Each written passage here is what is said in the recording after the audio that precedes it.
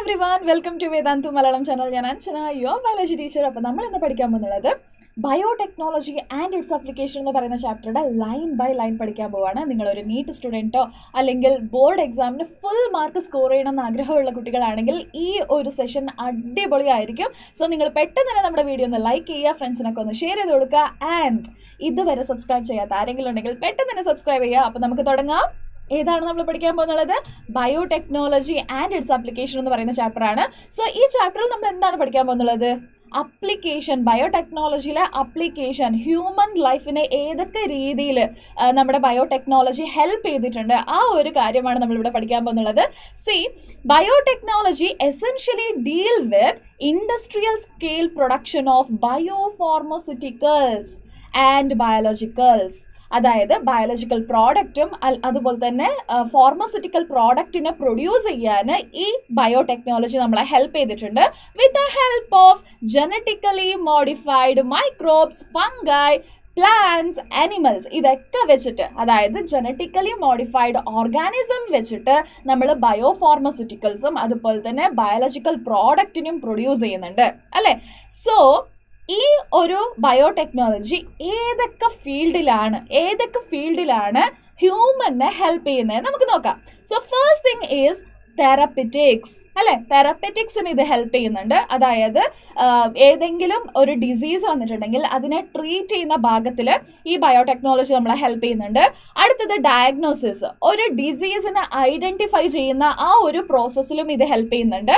Genetically modified crop four agriculture. So agriculture conventional മെത്തേഡിൽ, അതായത് നമ്മൾ പണ്ട് തൊട്ടേ ശീലിച്ച് വന്ന ആ ഒരു മെത്തേഡിൽ നമ്മൾ ചെയ്യുകയാണെങ്കിൽ ഇന്ത്യയിലുള്ള എല്ലാ പേർക്കും നമുക്ക് ഫുഡ് കൊടുക്കാൻ പറ്റില്ല. സോ അങ്ങനെ കൊടുക്കണം എന്നുണ്ടെങ്കിൽ കുറച്ചുകൂടെ ഇംപ്രൂവ്ഡ് വെറൈറ്റീസ് നമുക്ക് വേണം. അങ്ങനെ ഇംപ്രൂവ്ഡ് വെറൈറ്റീനെ പ്രിപ്പയർ ചെയ്യാനും നമ്മുടെ ഈ ബയോടെക്നോളജി ഹെൽപ്പ് ചെയ്യുന്നുണ്ട്. അടുത്തത് പ്രോസസ്ഡ് ഫുഡ്, റെഡിമെയ്ഡ് ഫുഡ് അല്ലെ. റെഡിമെയ്ഡ് ഫുഡ്, ഇപ്പോൾ ബ്രെഡ് ആവട്ടെ, ജ്യൂസ് ആവട്ടെ, ഇതൊക്കെ റെഡിമെയ്ഡ് ഫുഡ് നമുക്ക് കിട്ടുന്നില്ലേ അല്ലെ. സോ ആ ഒരു പ്രോസസ്സിലും ഇത് ഹെൽപ്പ് ചെയ്യുന്നുണ്ട്. അതുപോലെ തന്നെ ബയോ റെമഡിയേഷൻ. എന്താണ് ബയോ റെമഡിയേഷൻ? എൻവയറൺമെന്റിലെ പൊല്യൂഷൻസിനെ റിക്കവർ ചെയ്യാൻ, ഓക്കെ, പൊല്യൂട്ടൻസിനെ റിമൂവ് ചെയ്യാൻ മൈക്രോ ഓർഗാനിസം വെച്ചിട്ട് നമ്മൾ ഒരു മെത്തഡിനെ ഫോളോ ചെയ്യും. അതിനെയാണ് നമ്മൾ പറയുന്നത് ബയോ റെമഡിയേഷൻ. ആ ബയോ റെമഡിയേഷനും ബയോടെക്നോളജി ഹെൽപ്പ് ചെയ്യുന്നുണ്ട്. വേസ്റ്റ് ട്രീറ്റ്മെന്റ്, എന്തെങ്കിലും വേസ്റ്റ്, എൻവയറൺമെന്റിലുള്ള വേസ്റ്റിന്, സീവേജ് വാട്ടർ ഒക്കെ കേട്ടിട്ടില്ലേ, ആ സീവേജ് വാട്ടർ ട്രീറ്റ്മെന്റിൽ നമ്മൾ മൈക്രോ ഓർഗാനിസമിനൊക്കെ യൂസ് ചെയ്യുന്നുണ്ട്, പ്ലാന്റ്സിനെ യൂസ് ചെയ്യുന്നുണ്ട്. അവിടെയും എന്ത് ചെയ്യുന്നുണ്ട്? ഈ ഒരു ബയോടെക്നോളജി ഹെൽപ്പ് ചെയ്യുന്നുണ്ട്. എനർജി പ്രൊഡക്ഷൻസ്, ഒരു ബയോമാസിനെ അതിനെ ബേൺ ചെയ്തിട്ടോ അതിനെ കത്തിച്ചിട്ടോ അല്ലെന്നുണ്ടെങ്കിൽ മൈക്രോബിയൽ ഡീക്കേ ആവുന്ന സമയത്തും എന്താവുന്നുണ്ട്? എനർജി പ്രൊഡ്യൂസ് ആവുന്നുണ്ട്. ആ ഒരു പ്രോസസ്സിലും നമ്മുടെ ബയോടെക്നോളജി ഹെൽപ്പ് ചെയ്യുന്നുണ്ട്. ഓക്കെ, സോ ഈ ഇത്രയും ഫീൽഡിൽ, ഒരുപാട് ഫീൽഡിൽ എല്ലാ ഫീൽഡും നമ്മൾ ഇപ്പോൾ പഠിക്കുന്നുണ്ടോ? ഈ ഒരു ചാപ്റ്ററിൽ പഠിക്കുന്നുണ്ടോ? നോ. നമ്മൾ എസെൻഷ്യൽ ആയിട്ട് നമ്മൾ പഠിക്കാൻ പോകുന്നുള്ളത് ഏതൊക്കെ കാര്യങ്ങൾ ഈ ഒരു ചാപ്റ്ററിൽ നമ്മൾ പഠിക്കാൻ പോകുന്നുള്ളത്? One is medicine. So മെഡിസിനിൽ biotechnology എങ്ങനെയാണ് ഹെൽപ്പ് ചെയ്തിട്ടുള്ളത്? അതുപോലെ തന്നെ അഗ്രികൾച്ചർ, ഓക്കെ, അഗ്രികൾച്ചർ, ഈ രണ്ട് ഇമ്പോർട്ടൻ്റ് ആയിട്ടുള്ള ഫീൽഡിനെ പറ്റിയിട്ടാണ് നമ്മൾ ഈ ഒരു ചാപ്റ്ററിൽ ഡിസ്കസ് ചെയ്യാൻ പോകുന്നത്. Okay, yes. അപ്പം നമുക്ക് നെക്സ്റ്റ് ടോപ്പിക്കിലോട്ട് പോവാം. Critical research area of biotechnology. Critical research area ഏതൊക്കെയാണ് നമുക്ക് നോക്കാം. So first thing is providing the best catalyst. Okay, providing the best catalyst identify ചെയ്യാനും അതിനെ യൂസ് ചെയ്തിട്ട് ബെസ്റ്റ് ആയിട്ട് നമുക്ക് ഈസി ആയിട്ട് മോർ നമ്പർ ഓഫ് പ്രോഡക്റ്റിനെ പ്രൊഡ്യൂസ് ചെയ്യാനും ഏതെങ്കിലും ഓർഗാനിസമോ അല്ലെങ്കിൽ മൈക്രോ ഓർഗാനിസമോ അതോ അല്ലെങ്കിൽ എൻസൈംസിനോ നമ്മൾ റെഡിയാക്കണം. സോ അത് first research, critical research area. Okay, അടുത്തത് ക്രിയേറ്റിംഗ് ഓപ്റ്റിമൽ കണ്ടീഷൻ. എന്തായിരിക്കും ഓപ്റ്റിമൽ കണ്ടീഷൻ എന്ന് വെച്ചിട്ടുണ്ടെങ്കിൽ ഈ ഒരു പെർട്ടിക്കുലർ ടെമ്പറേച്ചർ വെച്ചിട്ടുണ്ടെങ്കിൽ മാത്രമേ നമുക്ക് എന്തുണ്ടാവുള്ളൂ? മോർ ഈൽഡ് കിട്ടുള്ളൂ. ഓക്കെ, സോ ഫോർ എക്സാമ്പിൾ ഒരു 15 ഡിഗ്രി അല്ലെങ്കിൽ ഒരു 20 ഡിഗ്രി, ഫോർ എക്സാമ്പിൾ 20 ഡിഗ്രി നമുക്ക് വെക്കാം. സോ 20 ഡിഗ്രി ടെമ്പറേച്ചർ ഉണ്ടെങ്കിൽ മാത്രമേ എന്താവുള്ളൂ? മോർ നമ്പർ ഓഫ് ഈൽഡ് നമുക്ക് കിട്ടുള്ളൂ. അങ്ങനെ ഉണ്ടെങ്കിൽ അതാണ് ഓപ്റ്റിമൽ ടെമ്പറേച്ചർ. ആ ഒരു ഓപ്റ്റിമൽ ടെമ്പറേച്ചറും അല്ലെങ്കിൽ pH അതുപോലെയുള്ള കുറേ കണ്ടീഷൻസിൽ, ഒരു റിയാക്ഷൻ നടക്കാൻ വേണ്ട കുറേ കണ്ടീഷൻസിൽ, ആ കണ്ടീഷൻസിനൊക്കെ നമ്മൾ മെയിൻറ്റെയിൻ ചെയ്യണം. സോ അങ്ങനെ മെയിൻറ്റെയിൻ ചെയ്താൽ മാത്രമേ നമുക്ക് മോർ നമ്പർ ഓഫ് ഈൽഡ് കിട്ടുള്ളൂ. അത് നമ്മൾ കണ്ടുപിടിക്കാനുണ്ട്. ബിക്കോസ് ഓരോ ഏരിയയിലും ഓരോ സീസണിലും ഈ ഒരു കണ്ടീഷൻ ചേഞ്ച് ആയിക്കൊണ്ടേ ഉണ്ടാവും. സോ അത് നമുക്ക് ബെസ്റ്റ് ആയിട്ടുള്ളത് ഏതാ അത് നമ്മൾ കണ്ടുപിടിക്കണം. അടുത്തത് ഡൗൺ സ്ട്രീം പ്രോസസ്സിങ്. നിങ്ങൾക്കറിയാലോ ഡൗൺ സ്ട്രീം പ്രോസസ്സിംഗ് എന്ന് വെച്ചിട്ടുണ്ടെങ്കിൽ എന്താണ്? സെപ്പറേഷൻ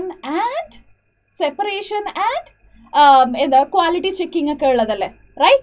സോ ആ ഒരു പ്രോസസ്സിൽ ഒരുപാട് വേസ്റ്റായി പോകുന്നുണ്ട്. നമ്മുടെ പ്രോഡക്റ്റ് നമ്മൾ അത്രയും കഷ്ടപ്പെട്ട് ഒരു ബയോടെക്നോളജിയൊക്കെ വെച്ചിട്ട് ഒരുപാട് ഈൽഡിനൊക്കെ പ്രൊഡ്യൂസ് ചെയ്യുന്നുണ്ട്. പക്ഷേ ഈ ഒരു സെപ്പറേഷനും പ്യൂരിഫിക്കേഷനും ഒക്കെ ആവുമ്പോൾ ഒരുപാട് വേസ്റ്റായി പോകുന്നുണ്ട്.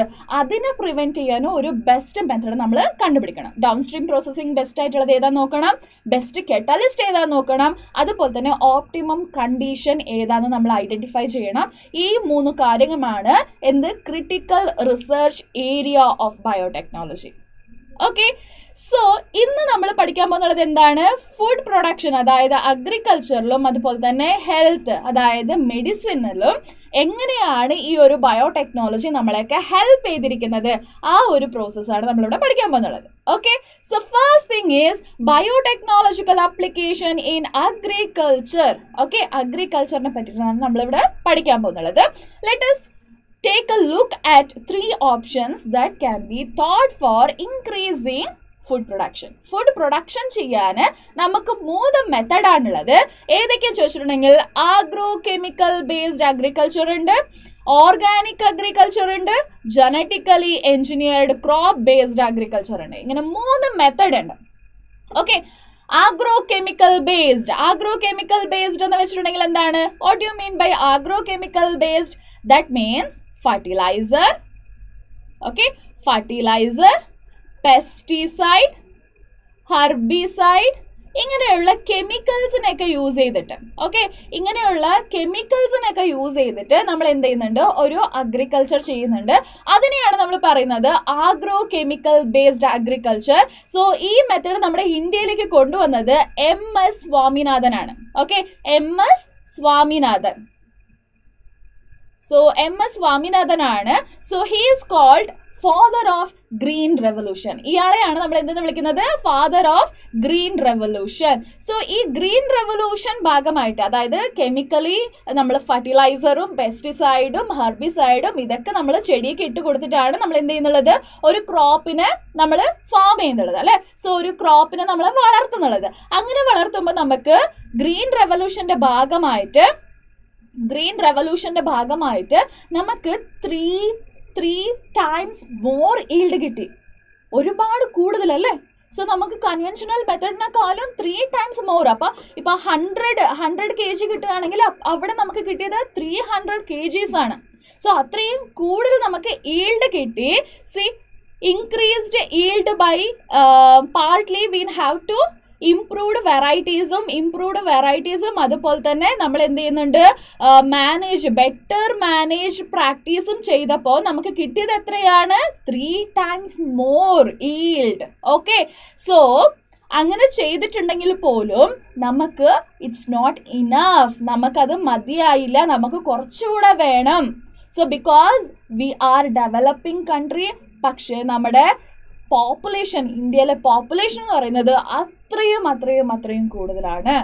സോ എല്ലാവർക്കും ഫുഡ് വേണമെന്നുണ്ടെങ്കിൽ ഗ്രീൻ റെവല്യൂഷൻ മാത്രം പോരാ, അതിനേക്കാളും ബെറ്റർ ആയിട്ടുള്ള എന്തെങ്കിലും മെത്തേഡ് വേണം. ബിക്കോസ് ഗ്രീൻ റെവല്യൂഷനിൽ നമ്മൾ എന്താണ് ചെയ്യുന്നുള്ളത്? ഫർട്ടിലൈസർ യൂസ് ചെയ്യുന്നുണ്ട്, പെസ്റ്റിസൈഡ് യൂസ് ചെയ്യുന്നുണ്ട്, ഹെർബിസൈഡ് യൂസ് ചെയ്യുന്നുണ്ട്. ഇതെല്ലാം എന്താണ്? വളരെ എക്സ്പെൻസീവ് ആണ്. ഒരു സാധാരണക്കാരനായിട്ടുള്ള ഒരു ഫാമറിന് ഇതൊക്കെ അഫോർഡബിൾ ചെയ്യാൻ പറ്റുന്നില്ല. അതും ഒരു കാരണം. ഓക്കെ, സോ രണ്ടാമത് ഫർട്ടിലൈസർ, പെസ്റ്റിസൈഡ്, ഹെർബിസൈഡ് എന്നൊക്കെ പറയുന്നത് കെമിക്കൽസ് ആണ്. അത് നമ്മുടെ എൻവയറൺമെന്റിനെ പൊല്യൂട്ട് ചെയ്യുന്നുണ്ട്. അത് രണ്ടാമത്തെ കാര്യം. ഓക്കെ, ആൻഡ് മൂന്നാമത്തെ കാര്യം, ഒരു സാച്ചുറേഷൻ പോയിന്റിലേക്ക് ഈൽഡ് എത്തിക്കഴിയുമ്പോൾ പിന്നെയും കൂടുതലാക്കാനൊന്നും നമ്മളെ കൊണ്ട് പറ്റില്ല. സോ അത് മൂന്നാമത്തെ കാര്യം. ഈ ഇത്ര ഇത്രയും കാര്യങ്ങൾ ഉള്ളത് കൊണ്ട് നമ്മൾ ഈ ഒരു മെത്തേഡ്, അതായത് ആഗ്രോ കെമിക്കൽ ബേസ്ഡ് അഗ്രികൾച്ചർ ചെയ്തിട്ട് വലിയ കാര്യമൊന്നുമില്ല. എങ്കിൽ പോലും ഒരു 3%, അതായത് ഒരു 3 times കൂടുതൽ ഈൽഡ് ഫോം ആയത് കൊണ്ട് നമ്മൾ എന്ത് ചെയ്യുന്നുണ്ട്, കുറേ പേർക്ക് ഫുഡ് കൊടുക്കാൻ പറ്റുന്നുണ്ട്. എങ്കിൽ പോലും ഇത് നോട്ട് എനഫ്. അപ്പൊ നമ്മൾ നെക്സ്റ്റത്തെ കാര്യം നോക്കാം. ഓർഗാനിക് അഗ്രികൾച്ചറോ? Organic agriculture ഓക്കെയാണോ? ഓർഗാനിക് അഗ്രികൾച്ചറിൽ നമ്മളൊക്കെ എന്താണ് യൂസ് ചെയ്യുന്നത്? നോർമൽ, അതായത് മെന്യൂറിനെയാണ് നമ്മൾ ഫെർട്ടിലൈസർ ആയിട്ട് ഇട്ട് കൊടുക്കുന്നുള്ളത്. ബയോ പെസ്റ്റിസൈഡും ബയോ ഹെർബിസൈഡും ഇങ്ങനെയൊക്കെയാണ് നമ്മൾ യൂസ് ചെയ്യുന്നുള്ളത്. അതുകൊണ്ട് എൻവയറൺമെന്റിന് വലിയ പ്രശ്നങ്ങളൊന്നുമില്ല. സോ നമുക്കും അത് ഹെൽത്തിനൊന്നും വലിയതായിട്ട് അഫക്റ്റ് ചെയ്യുന്നില്ല. പക്ഷേ yield is very less. Okay, organic അഗ്രികൾച്ചറിൽ yield is very less. So അങ്ങനെ ഈൽഡ് കുറഞ്ഞിട്ടുണ്ടെങ്കിൽ എല്ലാവർക്കും ഫുഡ് കിട്ടുമോ? എല്ലാവർക്കും ഫുഡ് കിട്ടുമോ? സോ അപ്പോൾ ഇതും നമ്മളെ കൊണ്ട് ചെയ്തിട്ട് വലിയ കാര്യമില്ല. ഓക്കെ, ചെയ്യാൻ പറ്റും, പക്ഷേ ഇത് ചെയ്തിട്ട് വലിയ കാര്യമില്ല. അടുത്തതാണ് genetically engineered crop based agriculture. So ഇതാണ് ബെസ്റ്റ് മെത്തഡ്. ഓക്കെ, സോ ഇതാണ് ബെസ്റ്റ് മെത്തേഡ്. എന്താണ് genetically engineered crop based agriculture? So this is also called genetically modified crops. Genetically modified crops. എന്താണ് ജനറ്റിക്കലി മോഡിഫൈഡ് ക്രോപ്സ് അല്ലെങ്കിൽ genetically modified organism എന്ന് വെച്ചിട്ടുണ്ടെങ്കിൽ എന്താണ്? C, plants, bacteria, fungi, animals. Okay, so whose gene have been altered?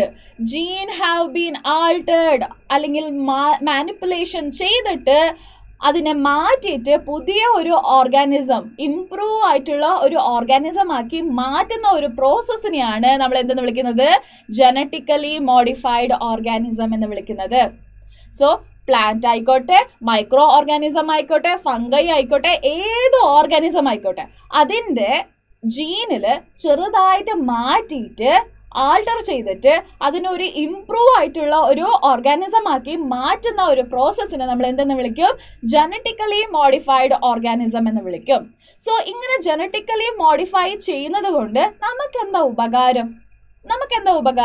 C, നമുക്ക് നോക്കാം അല്ലേ. So എന്തുകൊണ്ടാണെന്ന് വെച്ചിട്ടുണ്ടെങ്കിൽ made crops more tolerant to abiotic stress. So abiotic stress എന്ന് വെച്ചിട്ടുണ്ടെങ്കിൽ എന്തായിരിക്കും?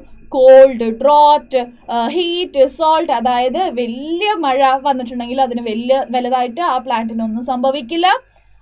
കുറേ കാലം ഇനഫ് അമൗണ്ട് ഓഫ് വാട്ടർ കിട്ടിയില്ലെങ്കിലും, ഡ്രോട്ട് വന്നിട്ടുണ്ടെങ്കിലും അതിന് വലുതായിട്ടൊന്നും സംഭവിക്കില്ല. ടെമ്പറേച്ചർ കൂടിയാലും കുറഞ്ഞാലും അത്ര വലുതായിട്ട് ആ പ്ലാന്റിനൊന്നും സംഭവിക്കില്ല. നോർമലായിട്ട് തന്നെ അത് വളരും.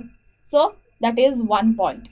രണ്ടാമത്തത് reduced Reliance on chemical pesticide. Chemical പെസ്റ്റിസൈഡിൻ്റെ മുകളിൽ ഡിപ്പെൻഡ് ചെയ്യില്ല. നോർമലായിട്ട് തന്നെ ആ പ്ലാന്റിന് പെസ്റ്റിസൈഡ്, അതായത് പെസ്റ്റിനെ റിപ്പൽ ചെയ്യാനുള്ള കപ്പാസിറ്റി ഉണ്ട്. പെസ്റ്റ് വന്നിട്ട് അതിനെ കഴിക്കില്ല. സോ അത് കെമിക്കൽ പെസ്റ്റിസൈഡിനെ യൂസ് ചെയ്യാതിരിക്കാൻ പറ്റും. ഓക്കെ, അടുത്തത് helped to reduce post harvest loss. Post harvest അതായത് നമ്മൾ കൊയ്ത്തൊക്കെ കഴിഞ്ഞതിന് ശേഷം നെല്ലിനെ നമ്മൾ കൊണ്ടുവന്നിട്ട് ഒരു ഗോഡൗണിൽ ശേഖരിച്ച് വെക്കില്ലേ? ശേഖരിച്ച് വെച്ചതിന് ശേഷവും ഒരുപാട് ലോസ് ആവാനുള്ള ചാൻസസ് ഉണ്ട്. സോ എലി ഉണ്ട്, അത് ഇതൊക്കെ വന്നിട്ട് അതിനൊക്കെ കടിച്ച് മുറിച്ചൊക്കെ തിന്നിട്ടുണ്ടെങ്കിൽ നമ്മൾ പിന്നെ അതിനെ യൂസ് ചെയ്യാൻ പറ്റില്ല. അങ്ങനെ ആവാതിരിക്കാനും ഈ ജനറ്റിക്കലി മോഡിഫൈഡ് ക്രോപ്പ് ഹെൽപ്പ് ചെയ്യുന്നുണ്ട്. അടുത്തത് increased efficiency of mineral usage. So naturally തന്നെ ആ പ്ലാന്റിന് മിനറൽ യൂസേജ് എഫിഷ്യൻ്റ് ആയിട്ട് ആ പ്ലാന്റിലുള്ള മിനറൽസിനെ തന്നെ അല്ലെങ്കിൽ സോയിൽ നിന്ന് മിനറൽസിനെ അബ്സോർബ് ചെയ്തിട്ട് പ്ലാന്റ് വളരാൻ ഹെൽപ്പ് ചെയ്യുന്നുണ്ട്. സോ അഡീഷണലി നമ്മളൊന്നും ഇട്ട് കൊടുക്കേണ്ട ആവശ്യമില്ല. ഓക്കെ, സോ ഫെർട്ടിലൈസർ അത് ഇത് എന്നൊക്കെ പറഞ്ഞിട്ട് എക്സ്ട്രാ നമ്മൾ ഇട്ട് കൊടുക്കേണ്ട ആവശ്യമില്ല.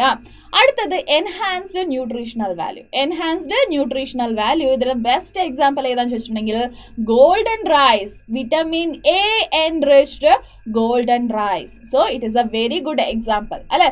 സോ ന്യൂട്രീഷണൽ വാല്യൂവിനെ ഇൻക്രീസ് ചെയ്യാൻ പറ്റും. ഓക്കെ, സോ ഇതൊക്കെയാണ് വളരെ ഇമ്പോർട്ടൻ്റ് ആയിട്ടുള്ള ജനറ്റിക്കലി മോഡിഫൈഡ് ഓർഗാനിസം വെച്ച് നമുക്കുള്ള ഹെൽപ്പ്. ഓക്കെ, ഹ്യൂമൻ ബീയിങ്സിനുള്ള ഒരു ഹെൽപ്പ് എന്തൊക്കെയാണെന്ന് ചോദിച്ചിട്ടുണ്ടെങ്കിൽ tolerate to abiotic stress, chemical പെസ്റ്റിസൈഡിനെ depend ചെയ്യുന്നില്ല, പോസ്റ്റ് ഹാർവെസ്റ്റ് ലോസിനെ കുറയ്ക്കും, മിനറൽ യൂസേജ് എഫിഷ്യൻ്റ് ആയിട്ട് ചെയ്യും. സോ അഡീഷണലി നമ്മളൊന്നും ഇട്ട് കൊടുക്കേണ്ട ആവശ്യമില്ല, ന്യൂട്രീഷണൽ വാല്യൂ കൂടും. സോ ഇതൊക്കെയാണ് helpful. Okay, so in addition to this genetically modified organism have been used to create tailor-made plants. Okay, so നമുക്ക് വേണ്ട രീതിയിൽ നമ്മൾ അതിനെ ആൾട്ടർ ചെയ്യാൻ പറ്റും. അങ്ങനെ ആൾട്ടർ ചെയ്തിട്ട് നമുക്ക് റിസർച്ചിനും അതിനും ഇതിനൊക്കെ യൂസ് ചെയ്യാൻ പറ്റും. ഫാർമസ്യൂട്ടിക്കൽസിനും നമുക്കിതിനെ യൂസ് ചെയ്യാൻ പറ്റും. ഫ്യൂൽ പ്രൊഡ്യൂസ് ചെയ്യാനും നമുക്കിതിനെ യൂസ് ചെയ്യാൻ പറ്റും. ഇങ്ങനെ ഒരുപാട് ബെനിഫിറ്റ്സ് ഉണ്ട്. ഓക്കെ, യെസ്, നെക്സ്റ്റ് ഇനി ഒരു വളരെ ഇമ്പോർട്ടൻ്റ് ആയിട്ടുള്ള അപ്ലിക്കേഷൻ ഏതാന്ന് ചോദിച്ചിട്ടുണ്ടെങ്കിൽ, അഗ്രികൾച്ചറിലുള്ള അപ്ലിക്കേഷൻ ഏതാന്ന് ചോദിച്ചിട്ടുണ്ടെങ്കിൽ മേക്കിംഗ് പെസ്റ്റ് റെസിസ്റ്റന്റ് പ്ലാന്റിനെ പ്രിപ്പയർ ചെയ്യലാണ്. ഓക്കെ, സോ ഇതിനെ പറ്റി നമുക്ക് ഡീറ്റെയിൽ ആയിട്ട് പഠിക്കണം എന്നുണ്ടെങ്കിൽ അതിനേക്കാളും മുന്നേ നമുക്ക് ഒരു എസെൻഷ്യൽ ആയിട്ടുള്ള ഒരു കാര്യം കൂടെ പഠിക്കാനുണ്ട്. That is about Bacillus thuringiensis. എന്താണ് ഈ Bacillus thuringiensis?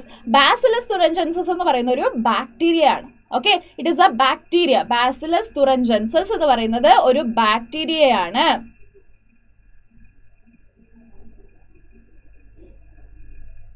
thuringiensis. ഓക്കെ, ഇത് എന്താണ് ചെയ്യുന്നുള്ളത്? ഈ ബാക്ടീരിയയുടെ ഫംഗ്ഷൻ എന്താണ് ഇത് ചെയ്യുന്നതെന്ന് ചോദിച്ചിട്ടുണ്ടെങ്കിൽ, സോ നമുക്ക് ഇത് കൃഷിക്ക് വേണ്ടുള്ള സാധനങ്ങളൊക്കെ കിട്ടില്ല, ഒരു കട കിട്ടില്ല, ഒരു കടയിലെല്ലാം കിട്ടില്ല. ആ കടയിൽ നമ്മൾ പോയി ചോദിച്ചിട്ടുണ്ടെങ്കിൽ ബാസിലസ് തുറൻജൻസസ് കിട്ടും. ഒരു ഗ്രാന്യൂൾ പോലെ, ഒരു കുഞ്ഞു മണി പോലെയുള്ള ഒരു പാക്കറ്റിൽ ഇത് കിട്ടും. യൂറിയ ഒക്കെ കിട്ടുന്നില്ല, അതേപോലെയുള്ള ഒരു പാക്കറ്റിൽ കിട്ടും. അതിന് നമ്മൾ കൊണ്ടുവന്നിട്ട് വെള്ളത്തിൽ കലക്കിയിട്ട് ഇലകൾക്കൊക്കെ സ്പ്രേ ചെയ്ത് കൊടുത്തിട്ടുണ്ടെങ്കിൽ പെസ്റ്റിനെ നമുക്ക് പ്രിവെന്റ് ചെയ്യാൻ പറ്റും. ഓക്കെ, എങ്ങനെയാണ് ഈ ഒരു ബാക്ടീരിയ പ്രിവെന്റ് ചെയ്യണേ നമുക്ക് നോക്കാം. യെസ്, ഓക്കെ, ഈ ബാക്ടീരിയക്കകത്ത് ഒരു ക്രൈ എന്ന് പറയുന്ന ഒരു ജീൻ ഉണ്ട്. ഓക്കെ, ബാക്ടീരിയക്കകത്ത് എന്തുണ്ട്? ക്രൈ എന്ന് പറയുന്ന ഒരു ജീൻ ഉണ്ട്. ആ ക്രൈ ജീൻ എന്ത് ചെയ്യുന്നുണ്ട്? Crystalline protein, okay, cry protein അല്ലെങ്കിൽ ക്രിസ്റ്റലിൻ പ്രോട്ടീനിനെ പ്രൊഡ്യൂസ് ചെയ്യുന്നുണ്ട്. ഈ ക്രിസ്റ്റലിൻ പ്രോട്ടീൻ എന്ന് പറയുന്നത് ഇനാക്റ്റീവ് പ്രോട്ടീൻ ആണ്. ഓക്കെ, ഇനാക്റ്റീവ് പ്രോട്ടീൻ ആണ്. ആ ബാക്ടീരിയക്കകത്ത് ഇത് ഇനാക്റ്റീവ് ആണ്. സോ ആക്റ്റീവ് അല്ല. ഈ ക്രിസ്റ്റലിൻ പ്രോട്ടീൻ എന്ന് പറഞ്ഞ ഒരു സാധനം പ്രൊഡ്യൂസ് ചെയ്യുന്നുണ്ട്, പക്ഷെ അത് ആക്റ്റീവ് അല്ല, ഇനാക്റ്റീവ് ആണ്.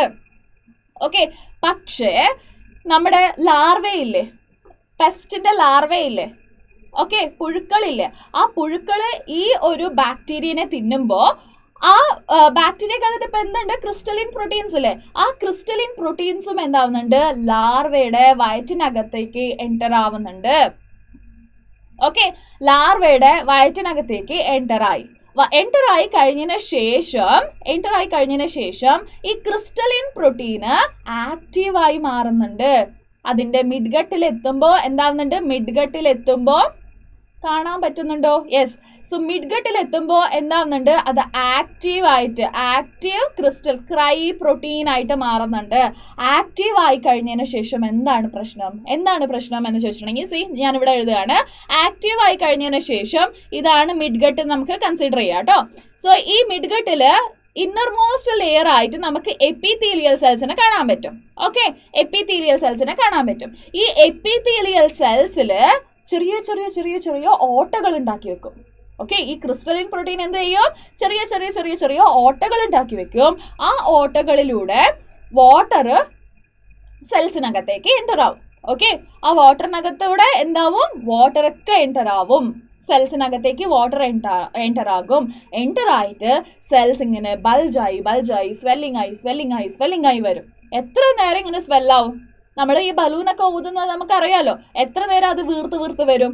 ഒരു പോയിന്റ് ഓഫ് ടൈമിൽ എന്താവും? ബസ്റ്റായി പോവും. അതേപോലെ തന്നെയാണ് ഇവിടെയും അത് ബസ്റ്റായി പോയി. സെൽസ് ഒക്കെ ബസ്റ്റായി പോയി. അങ്ങനെ സെൽസ് ബസ്റ്റായിട്ട് അതിനെ എന്തെന്ന് പറയും നമ്മൾ? സെൽ ലൈസിസ് എന്ന് പറയും. ഓക്കെ, സെല്ല് ബസ്റ്റായിട്ട് ആ ഒരു പെസ്റ്റ് ചത്തുപോവുകയാണ്. ഓക്കെ, അങ്ങനെ ബാസിലസ് തുറൻജൻസിന് പെസ്റ്റിനെ കൊല്ലാനുള്ള കപ്പാസിറ്റി ഉണ്ട്. ഇത് മനസ്സിലാക്കിയ നമ്മുടെ സയന്റിസ്റ്റ് എന്ത് ചെയ്തു? Insecticidal protein. ഏതാണ് insecticidal protein? BT toxin produce ചെയ്യുന്ന ആ ഒരു പ്രോട്ടീൻ ഏതാണ്? Crystalline protein. ഓക്കെ, ഏതാണത്? Crystalline protein. സോ ഇത് പ്രോടോക്സിൻ ആണ്, അല്ലെങ്കിൽ അതായത് ഇനാക്റ്റീവ് സ്റ്റേജിലാണുള്ളത്. അത് ആക്റ്റീവായിട്ട് മാറുന്നത് എപ്പോഴാണ്? ഇനാക്റ്റീവ് ടോക്സിന് എപ്പോഴാണ് ആക്റ്റീവായി മാറുന്നത്? ആൽക്കലൈൻ pH ഉണ്ടാവുമ്പോൾ. Alkaline pH എവിടെയാണുള്ളത്? Alkaline pH എവിടെയാണുള്ളത്?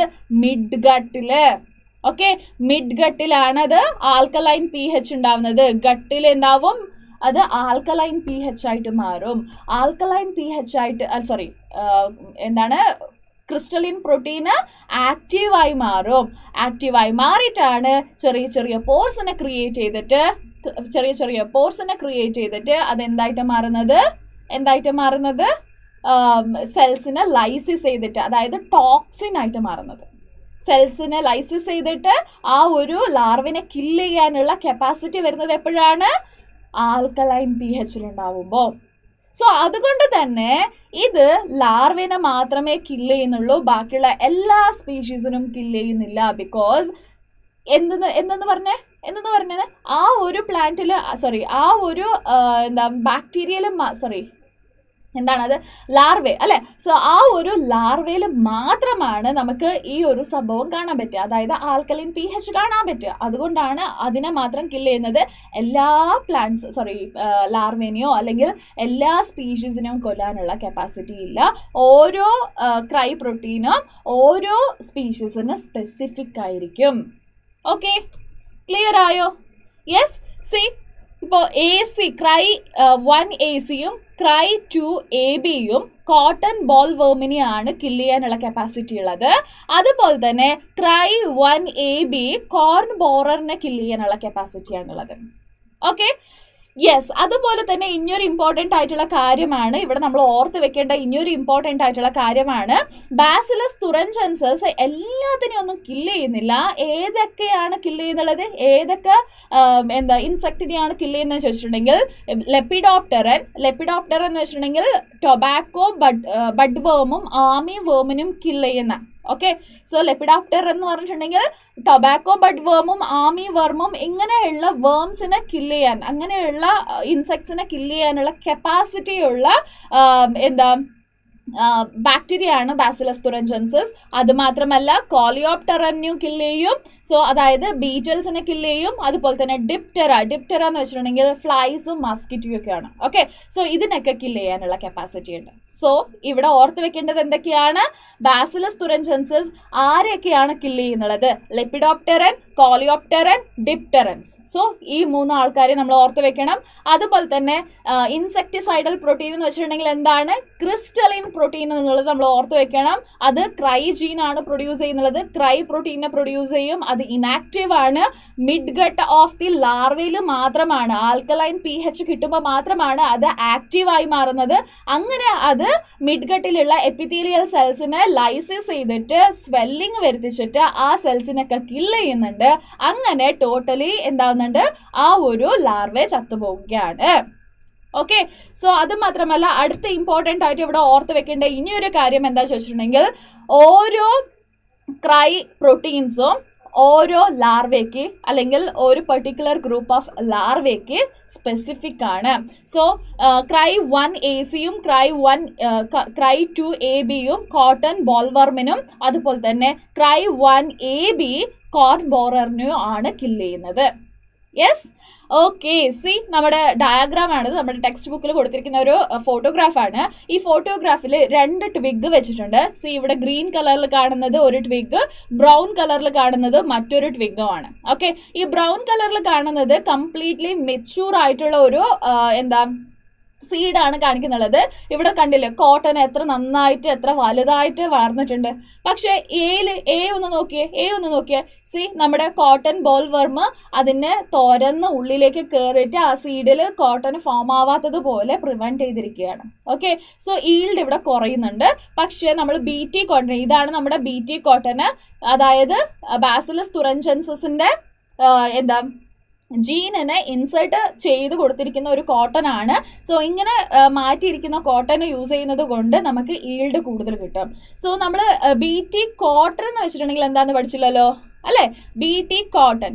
BT cotton എന്ന് വെച്ചിട്ടുണ്ടെങ്കിൽ എന്താണ്? സി, നമുക്ക് സയന്റിസ്റ്റ് ഒക്കെ മനസ്സിലാക്കിയില്ലേ? സയന്റിസ്റ്റ് മനസ്സിലാക്കി ബാസിലസ് തുറൻസിന് ഇങ്ങനെ ഒരു കപ്പാസിറ്റി ഉണ്ടെന്ന് മനസ്സിലാക്കി.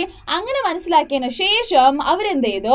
ഈ ക്രൈ പ്രോട്ടീൻ ആണല്ലോ കില്ല് ചെയ്യുന്നത്. ആ പ്രോട്ടീൻ എവിടെ നിന്നാണ് പ്രൊഡ്യൂസ് ആവുന്നത്? ക്രൈ ജീനിന്നാണ്. ആ ക്രൈ ജീനിനെ മാത്രം നമുക്ക് ഒന്ന് എടുക്കാം. ഓക്കെ, ബാസിലസ് തുറൻസിന് ആ ഒരു ക്രൈ ജീനിനെ മാത്രം നമുക്ക് സെപ്പറേറ്റ് ആക്കി എടുത്തിട്ട് അത് നമുക്ക് എന്ത് ചെയ്യാം? കോട്ടൺ പ്ലാന്റിലേക്ക് ഇട്ട് കൊടുക്കാം. കോട്ടൺ പ്ലാന്റിലേക്ക് ഇട്ട് കൊടുക്കുമ്പോൾ എന്താവും? അത് BT കോട്ടൺ ആയിട്ട് മാറും. ഓക്കെ, ക്രൈ ജീനുള്ള ഒരു കോട്ടൺ പ്ലാന്റ് ആയിട്ട് അത് മാറും. അങ്ങനെ മാറിയതിന് ശേഷം ഇതെന്ത് ചെയ്യുന്നുണ്ട്? ക്രൈ പ്രോട്ടീനിനെ പ്രൊഡ്യൂസ് ചെയ്യുന്നുണ്ട്. ഈ കോട്ടൺ പ്ലാന്റ് ക്രൈ പ്രോട്ടീനിനെ പ്രൊഡ്യൂസ് ചെയ്യുന്നുണ്ട്. ആ ക്രൈ പ്രോട്ടീന് നമ്മുടെ ലാർവ ആ ഒരു പ്ലാന്റിനെ കഴിക്കുമ്പോൾ എന്താവുന്നുണ്ട്? ഈ ക്രൈ പ്രോട്ടീന് അതിന്റെ മിഡ്ഗട്ടിലേക്ക് പോകുന്നുണ്ട്. അവിടെ pH ആൽക്കലൈൻ ആണ്. അപ്പോൾ അതെന്ത് ചെയ്യുന്നുണ്ട്? ഓട്ട വരുത്തിയിട്ട് അതിലേക്ക് വെള്ളമൊക്കെ നിറച്ചിട്ട് ആ ഒരു ലാർവിനെ കില്ല് ചെയ്യുന്നുണ്ട്. അങ്ങനെ പെസ്റ്റിനെ പ്രിവെന്റ് ചെയ്യാൻ പറ്റുന്നുണ്ട്. So that is about BT cotton. Clear ആയോ? യെസ്. അപ്പൊ നമുക്ക് നെക്സ്റ്റ് ടോപ്പിക്കിലോട്ട് പോവാം. That is pest resistant plant. Okay, pest resistant പ്ലാന്റിൽ നമ്മൾ പഠിക്കാൻ പോകുന്നത് RNA ഇന്റർഫറൻസ് ആണ്. എന്താണ്? RNA ഇന്റർഫറൻസ് ആണ്. C, several nematode parasite A wide variety of plants and അനിമൽസിന് അല്ലെങ്കിൽ ഹ്യൂമൻ ബീയിങ്ങിന് ഉള്ളിലേക്ക് എൻ്റർ ആയിട്ട് പാരാസൈറ്റിലായിട്ട് ജീവിക്കാനുള്ള കപ്പാസിറ്റി ഉണ്ട്. അത് പാരാസൈറ്റ്സ് ആണ്. ഒന്നില്ല പ്ലാന്റ്, അല്ലെങ്കിൽ അനിമൽ, അല്ലെങ്കിൽ ഹ്യൂമൻ ബീയിങ്സ്, വേറെ ഏതെങ്കിലും ഒരു ഓർഗാനിസമിന്റെ മുകളിൽ കംപ്ലീറ്റ്ലി ഡിപ്പെൻഡ് ആയി കഴിയുന്ന ഒരു ഓർഗാനിസമിനെ നമ്മൾ എന്തെന്ന് വിളിക്കും? പാരാസൈറ്റ് എന്ന് വിളിക്കും. ഓക്കെ, അങ്ങനെ പാരാസൈറ്റ് ആയിട്ട് കഴിയുന്ന ഒരു ജീവിയാണ് നിമാറ്റോഡ്സ്. ഓക്കെ, അങ്ങനെ ഒരു നിമാറ്റോഡാണ് മെലോഡിഗൈൻ ഇൻകോഗ്നീഷ്യ എന്ന് പറയുന്നത്. ഓക്കെ, മെലോഡിഗൈൻ ഇൻകോഗ്നീഷ്യ എന്ന് പറയുന്നത് ഒരു നിമാറ്റോഡ് ആണ്. നിമാറ്റോഡ് ഏത് ഗ്രൂപ്പിലാണ് പെടുക? ഏത് ഗ്രൂപ്പ്? ഹെൽമിന്തസ്. പ്ലാറ്റി ഹെൽമിന്തസ്, ആസ്കലിമിന്തസ് എന്നൊക്കെ കേട്ടിട്ടില്ലേ? സോ ആ ഒരു ഹെൽമിന്തസ് ഗ്രൂപ്പിലാണ് ഈ ഒരു മെലോഡിഗൈൻ ഇൻകോഗ്നീഷ്യ എന്ന് പറയുന്ന ഒരു നിമാറ്റോഡ് ഉൾപ്പെടുക. ഓക്കെ, ഈ ഒരു നിമാറ്റോഡ് എന്താണ് ചെയ്യുന്നുള്ളത്? റൂട്ട്സ് ഓഫ് ടൊബാക്കോ പ്ലാന്റിനെയാണ് ഇൻഫെക്ട് ചെയ്യുന്നത്. എവിടെയാണ് ഇൻഫെക്ട് ചെയ്യുന്നത്? Root of tobacco plant. Okay, ഇങ്ങനെ റൂട്ടിനെ അത് ഇൻഫെക്ട് ചെയ്യുന്നത് കൊണ്ട് എന്താണ് സംഭവിക്കുന്നത്? Great reduction in the yield അങ്ങനെ കുറഞ്ഞു പോവുകയാണ്. സോ ഇങ്ങനെ കുറഞ്ഞു പോകുന്നത് കൊണ്ട് നമുക്ക് എക്കണോമിക്കലി ലോസ് അല്ലേ? ഹ്യൂമൻ ബീയിങ്ങിന് എക്കണോമിക്കലി ലോസ് അല്ലേ?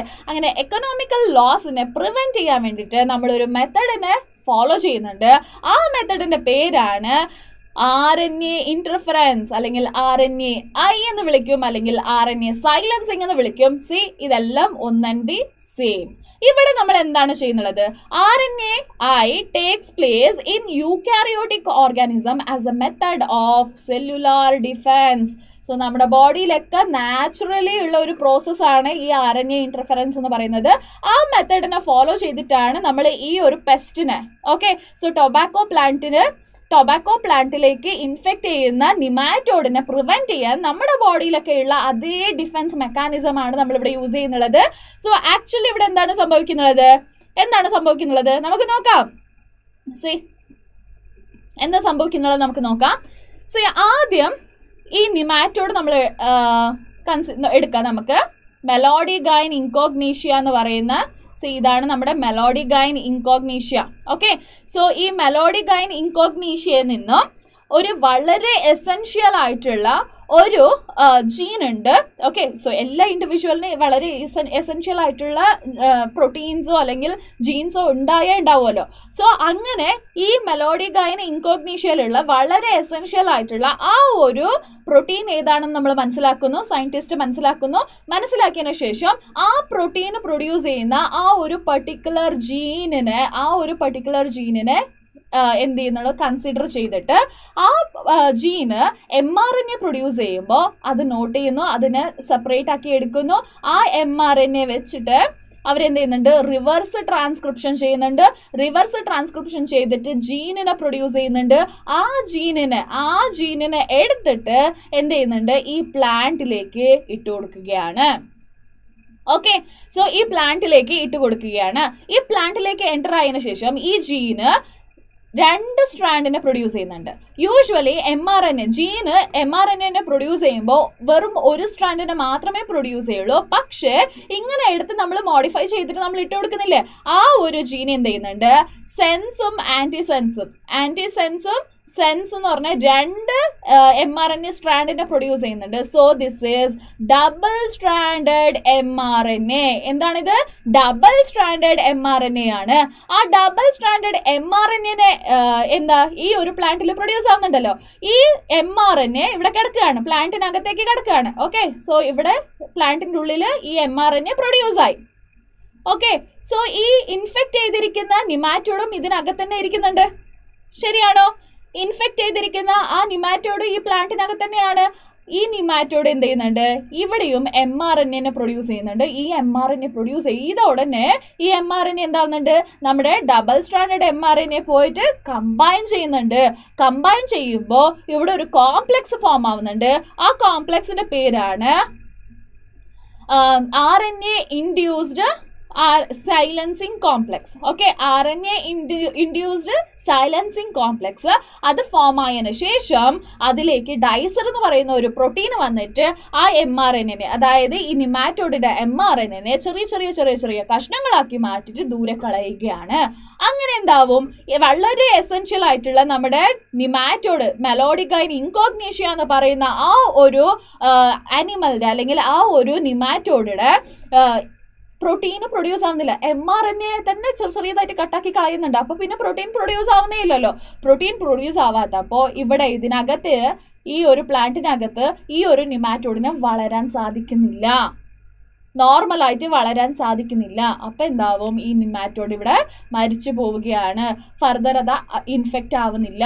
അങ്ങനെ നമ്മൾ എന്ത് ചെയ്യുന്നുണ്ട്, ഈ ഒരു നിമാറ്റോഡ് എന്ന് പറയുന്ന അല്ലെങ്കിൽ മെലോഡിഗൈൻ ഇൻകോഗ്നീഷ്യ എന്ന് പറയുന്ന ആ ഒരു പാരാസൈറ്റ് അല്ലെങ്കിൽ പെസ്റ്റ് അല്ലെങ്കിൽ നമ്മൾ എന്ത് പറയുക രോഗങ്ങൾ കൊണ്ടുവന്ന് തരുന്ന ആ ഒരു പാത്തോജനെ റിമൂവ് ചെയ്യുകയാണ് with the help of A method called RNA interference. Clear ആയോ? എല്ലാവർക്കും ക്ലിയർ ആയോ? സോ നിങ്ങൾക്ക് എന്തെങ്കിലും ഡൗട്ട് ഉണ്ടെങ്കിൽ കമന്റ് സെക്ഷനിൽ പറയാം. Okay, yes. ഓക്കെ, സി ഇതാണ് നമ്മുടെ ഈ ഒരു ഡയഗ്രാം, അതായത് എ എന്ന് പറഞ്ഞിരിക്കുന്ന ഈ ഡയഗ്രാം ആണ് ഇൻഫെക്ട് ചെയ്തിരിക്കുന്ന ആ ഒരു പ്ലാന്റ്, നിമാറ്റോഡ് ഇൻഫെക്ട് ചെയ്തിരിക്കുന്ന ആ ഒരു പ്ലാന്റ്. സി റൂട്ടിൽ കണ്ടില്ലേ ഒരുപാട് നൊഡ്യൂൾസ് കാണാൻ പറ്റുന്നില്ലേ?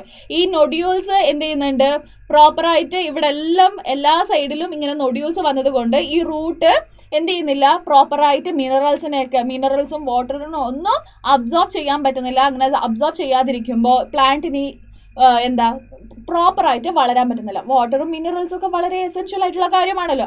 അത് കിട്ടാതെ വരുമ്പോൾ പ്ലാന്റ് നോർമലായിട്ട് വളരുന്നില്ല. പക്ഷേ ഇത് കണ്ടില്ലേ, എന്താണിത്? RNA ഇന്റർഫറൻസ് ചെയ്തിട്ടുള്ള ഒരു പ്ലാന്റ് ആണ്. സി എത്ര നോർമലായിട്ട് പ്ലാന്റിന്റെ റൂട്ടൊക്കെ വളരുന്നുണ്ട്, right? Okay, see this is about RNA interference. Yes. Okay, അപ്പൊ നമുക്ക് നെക്സ്റ്റ് നോക്കാം, ബയോടെക്നോളജിക്കൽ ആപ്ലിക്കേഷൻ ഇൻ മെഡിസിനിൽ ഇതൊക്കെ എങ്ങനെയാണ് ഹെൽപ്പ് ചെയ്യുന്നത് നമുക്ക് നോക്കാം. The recombinant DNA technological process have made immense impact in the area of healthcare by enabling mass production of safe and more effective therapeutic drug. So mass, അതായത് ഒരുപാട് പേർക്ക് കിട്ടണമെന്നുണ്ടെങ്കിൽ കുറേ പ്രൊഡ്യൂസ് ചെയ്യണം. അതുപോലെ തന്നെ സേഫ് ആയിട്ടുള്ളത്, അതായത് ഇമ്മ്യൂണോളജിക്കൽ റെസ്പോൺസ് ഒന്നും ഇല്ലാത്ത ഒരു തെറപ്പറ്റിക് ഡ്രഗാണ് നമുക്ക് ചെയ്യേണ്ടത്. അങ്ങനെ ചെയ്തെടുക്കാൻ പറ്റുന്ന ഒരു അടിപൊളി മെത്തേഡാണ് നമ്മുടെ ബയോടെക്നോളജിക്കൽ മെത്തേഡ്. സോ ഈ ഒരു മെത്തേഡ് നമ്മൾ യൂസ് ചെയ്യുന്നത് കൊണ്ട് no immunological response. So no immunological response എന്ന് വെച്ചിട്ടുണ്ടെങ്കിൽ എന്താണ്? സി നമ്മുടെ ബോഡിയൊക്കെ എന്തെങ്കിലും ഒരു ഫോറിൻ പാർട്ടിക്കിൾ നമ്മുടെ ബോഡിക്ക് എൻ്റർ ആയിട്ടുണ്ടെങ്കിൽ WBC എന്ന് പറയുന്ന ഒരു വലിയ ആർമി ഉണ്ട് നമ്മുടെ ബോഡിയിൽ. ഓക്കെ, ആ ആർമി ഓടി വന്നിട്ട് ആ മൈക്രോ ഓർഗാനിസമിനൊക്കെ എന്താക്കും, കുത്തി അങ്ങ് കൊല്ലും. ഓക്കെ, സോ അതാണ് നമ്മുടെ WBC, അതായത് ഇമ്മ്യൂൺ റെസ്പോൺസ് എന്ന് പറയുന്നത് അതാണ്. സോ നമ്മൾ ഏതെങ്കിലും ഒരു പ്ലാന്റ് ബേസ്ഡോ അല്ലെങ്കിൽ അനിമൽ ബേസ്ഡോ അല്ലെങ്കിൽ വേറെ ഏതെങ്കിലും ഒരു മൈക്രോ ഓർഗാനിസമിന്റെ ബേസ് ആയിട്ടുള്ള എന്തെങ്കിലും ഒരു പ്രോട്ടീനോ അല്ലെന്നുണ്ടെങ്കിൽ ആ ഒരു തെറപ്പറ്റിക് ഡ്രഗോ അങ്ങനെ എന്തെങ്കിലും നമ്മൾ കഴിക്കുകയാണെങ്കിൽ അതിന് ഇത് ഫോറിൻ പാർട്ടിക്കിൾ ആണല്ലോ, ഇവൻ എങ്ങനെ ഉള്ളിലേക്ക് വന്നു എന്നൊക്കെ വിചാരിച്ചിട്ട് നമ്മുടെ ബോഡി എന്ത് ചെയ്യും, WBCs എന്ത് ചെയ്യും, അതിനെ ചെറിയ ചെറിയ കഷ്ണങ്ങളൊക്കെ ആക്കി മാറ്റി അതിനെ ദൂരെ കളയും. സോ അങ്ങനെ കളഞ്ഞിട്ടുണ്ടെങ്കിൽ നമ്മുടെ രോഗം മാറുമോ? മാറില്ല. അപ്പോൾ നമ്മൾ എന്ത് ചെയ്യണം, കുറച്ചുകൂടെ ബെറ്റർ ആയിട്ടുള്ള എന്തെങ്കിലും ഒരു മെത്തഡിനെ നമ്മൾ ഫോളോ ചെയ്യണം. സോ അങ്ങനെ ഫോളോ ചെയ്തിട്ട് ഒരു ബെസ്റ്റ് ആയിട്ടുള്ള ഒരു തെറപ്പറ്റിക് ഡ്രഗിനെ നമ്മൾ പ്രൊഡ്യൂസ് ചെയ്തിട്ടുണ്ട് with the help of biotechnology. Okay, so unwanted immunological റെസ്പോൺസിനൊക്കെ prevent ചെയ്തിട്ട് നമ്മൾ എന്ത് ചെയ്തിട്ടുണ്ട്, ഹ്യൂമൻ ബേസ് ആയിട്ടുള്ള തെറപ്പറ്റിക് ഡ്രഗിനെ പ്രൊഡ്യൂസ് ചെയ്തിട്ടുണ്ട്. ആൾമോസ്റ്റ് 30 ഡിഫറെൻറ്റ് കൈൻഡ്സ് ഓഫ് തെറപ്പറ്റിക് ഡ്രഗിനെ നമ്മൾ വേൾഡ് വൈഡ് പ്രൊഡ്യൂസ് ചെയ്തിട്ടുണ്ട്. സോ നമ്മുടെ സയൻറ്റിസ്റ്റ് വേൾഡ് വൈഡ് പ്രൊഡ്യൂസ് ചെയ്തിട്ടുണ്ട്. അതിൽ 12 തെറപ്പറ്റിക് ഡ്രഗ് ഇന്ത്യയിൽ തന്നെ മാർക്കറ്റ് ചെയ്യുന്നുണ്ട്. ഓക്കെ, സോ അങ്ങനെയുള്ള ഒരു ഡ്രഗാണ് നമ്മുടെ insulin. Okay, genetically engineered insulin. So നമുക്ക് ഇൻസുലിനെ പറ്റിയിട്ട് ആദ്യം നമുക്ക് നോക്കാം അല്ലേ. സോ എന്താണ് ഈ ഇൻസുലിൻ ആദ്യം നമുക്ക് നോക്കാം. എന്താണ് ഇൻസുലിൻ? ഇൻസുലിൻ ഇസ് എ ഹാർമോൺ അല്ലെ. ഇൻസുലിൻ എന്ന് പറയുന്നത് ഒരു ഹാർമോൺ ആണ്. സോ ഈ ഹാർമോണിന്റെ ഫങ്ഷൻ എന്താണ്? എവിടെയാണ് ഈ ഹാർമോൺ പ്രൊഡ്യൂസ് ആവുക? ഈ ഒരു ഹാർമോൺ പ്രൊഡ്യൂസ് ആവുന്നത് പാൻക്രിയ എന്ന് പറഞ്ഞ ഒരു ഓർഗനാണ് നമ്മുടെ സ്റ്റൊമക്കിന്റെ. അതായത് ജെ ഷേപ്ഡ് സ്റ്റൊമക്കില്ലേ, ഈ സ്റ്റൊമക്കിന്റെ താഴെ ഇങ്ങനെ വേം പോലെ ഒരു വലിയ വേം കിടക്കുന്ന ഒരു ഓർഗനാണ് പാൻക്രിയ. ഈ പാൻക്രിയക്കകത്ത് ഒരുപാട് പാച്ചസ് ഓഫ് സെൽസ് ഉണ്ട്. ആ സെൽസിന് ഇതുപോലെ ഒരുപാട് പാച്ചസ് ഓഫ് സെൽസ് നമുക്ക് കാണാൻ പറ്റും. ആ സെൽസിനെ നമ്മൾ വിളിക്കുന്ന പേരാണ് eyelet of ലാംഗർഹാൻ. Okay, islets of ലാംഗർഹാൻ. ആ ഐലറ്റ്സ് ഓഫ് ലാംഗർഹാൻ എന്ത് ചെയ്യുന്നുണ്ട് ബീറ്റാ സെൽസ് എന്ന് പറഞ്ഞ ഒരു സെൽസിനെ പ്രൊഡ്യൂസ് ചെയ്യുന്നുണ്ട്. ആ സെൽസ് ആണ് ഇൻസുലിനെ പ്രൊഡ്യൂസ് ചെയ്യുന്നത്. ഇൻസുലിന്റെ ഫംഗ്ഷൻ എന്താണ്? ഓക്കെ, ഈ എവിടെയാണ് പ്രൊഡ്യൂസ് ആവുന്നതെന്ന് പറഞ്ഞു, ഫംഗ്ഷൻ എന്താണെന്നും കൂടെ പറയണ്ടേ അല്ലെ. So function of insulin is to maintain blood glucose level. Okay, blood glucose ലെവലിനെ maintain ചെയ്യാൻ നമ്മുടെ ഇൻസുലിൻ ഹെൽപ്പ് ചെയ്യുന്നുണ്ട്.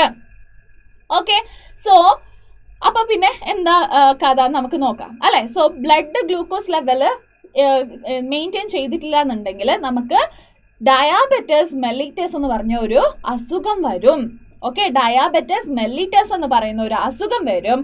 അതിനെ പ്രിവെന്റ് ചെയ്യണമെന്നുണ്ടെങ്കിൽ നമ്മുടെ ബോഡിയിൽ നോർമൽ ആയിട്ട് ഇൻസുലിൻ സിന്തസിസ് ആവണം. പക്ഷേ എന്തെങ്കിലും കാരണം കൊണ്ട് വേറെ എന്തെങ്കിലും കാരണം കൊണ്ട് ഈ പാൻക്രിയാസ് ഡാമേജ് ആവാം, അങ്ങനെ എന്തെന്തൊക്കെയോ പ്രശ്നങ്ങൾ കൊണ്ട് ഇൻസുലിൻ പ്രൊഡ്യൂസ് ആവുന്നില്ല എങ്കിൽ നമ്മൾ എന്ത് ചെയ്യണം? ആർട്ടിഫിഷ്യലി നമ്മുടെ ബോഡിക്ക് ഇൻസുലിനെ കൊടുക്കണം. അല്ലെന്നുണ്ടെങ്കിൽ നമ്മുടെ ബോഡിയിലെ ഓരോ അവയവങ്ങളും എന്താവും? ഡാമേജ് ആയിക്കൊണ്ട് പോകും. ഓക്കെ, അപ്പൊ നമ്മൾ എന്ത് ചെയ്യുന്നുണ്ട്? ഈ ഇൻസുലിനെ നമ്മൾ എന്ത് ചെയ്യുന്നുണ്ട്? ആർട്ടിഫിഷ്യലി കൊടുക്കാൻ സ്റ്റാർട്ട് ചെയ്തു. ഓക്കെ, എങ്ങനെയാണ് ഈ ഇൻസുലിനെ ആർട്ടിഫിഷ്യലി കൊടുക്കുക? എങ്ങനെയാണ് ഇതിനെ പ്രൊഡ്യൂസ് ചെയ്യുക? ആദ്യമൊക്കെ നമ്മൾ എന്ത് ചെയ്യുന്നുണ്ടായിരുന്നു എന്ന് ചോദിച്ചിട്ടുണ്ടെങ്കിൽ ഏതെങ്കിലും പിഗോ ഹോർസോ കാറ്റിൽസോ ഇങ്ങനെ ഏതെങ്കിലും ഒരു ഓർഗാനിസമിനെ കട്ട് ചെയ്തിട്ട്, അതായത് കൊന്നിട്ട് അതിലെ പാൻക്രിയ എടുത്തിട്ട് അതിനെ ഇൻസുലിനെ പ്രൊഡ്യൂസ് ചെയ്തിട്ട് അതിനെ ഹ്യൂമൻസിന് ഇൻജെക്ട് ചെയ്ത് കൊടുക്കുന്നുണ്ടായിരുന്നു.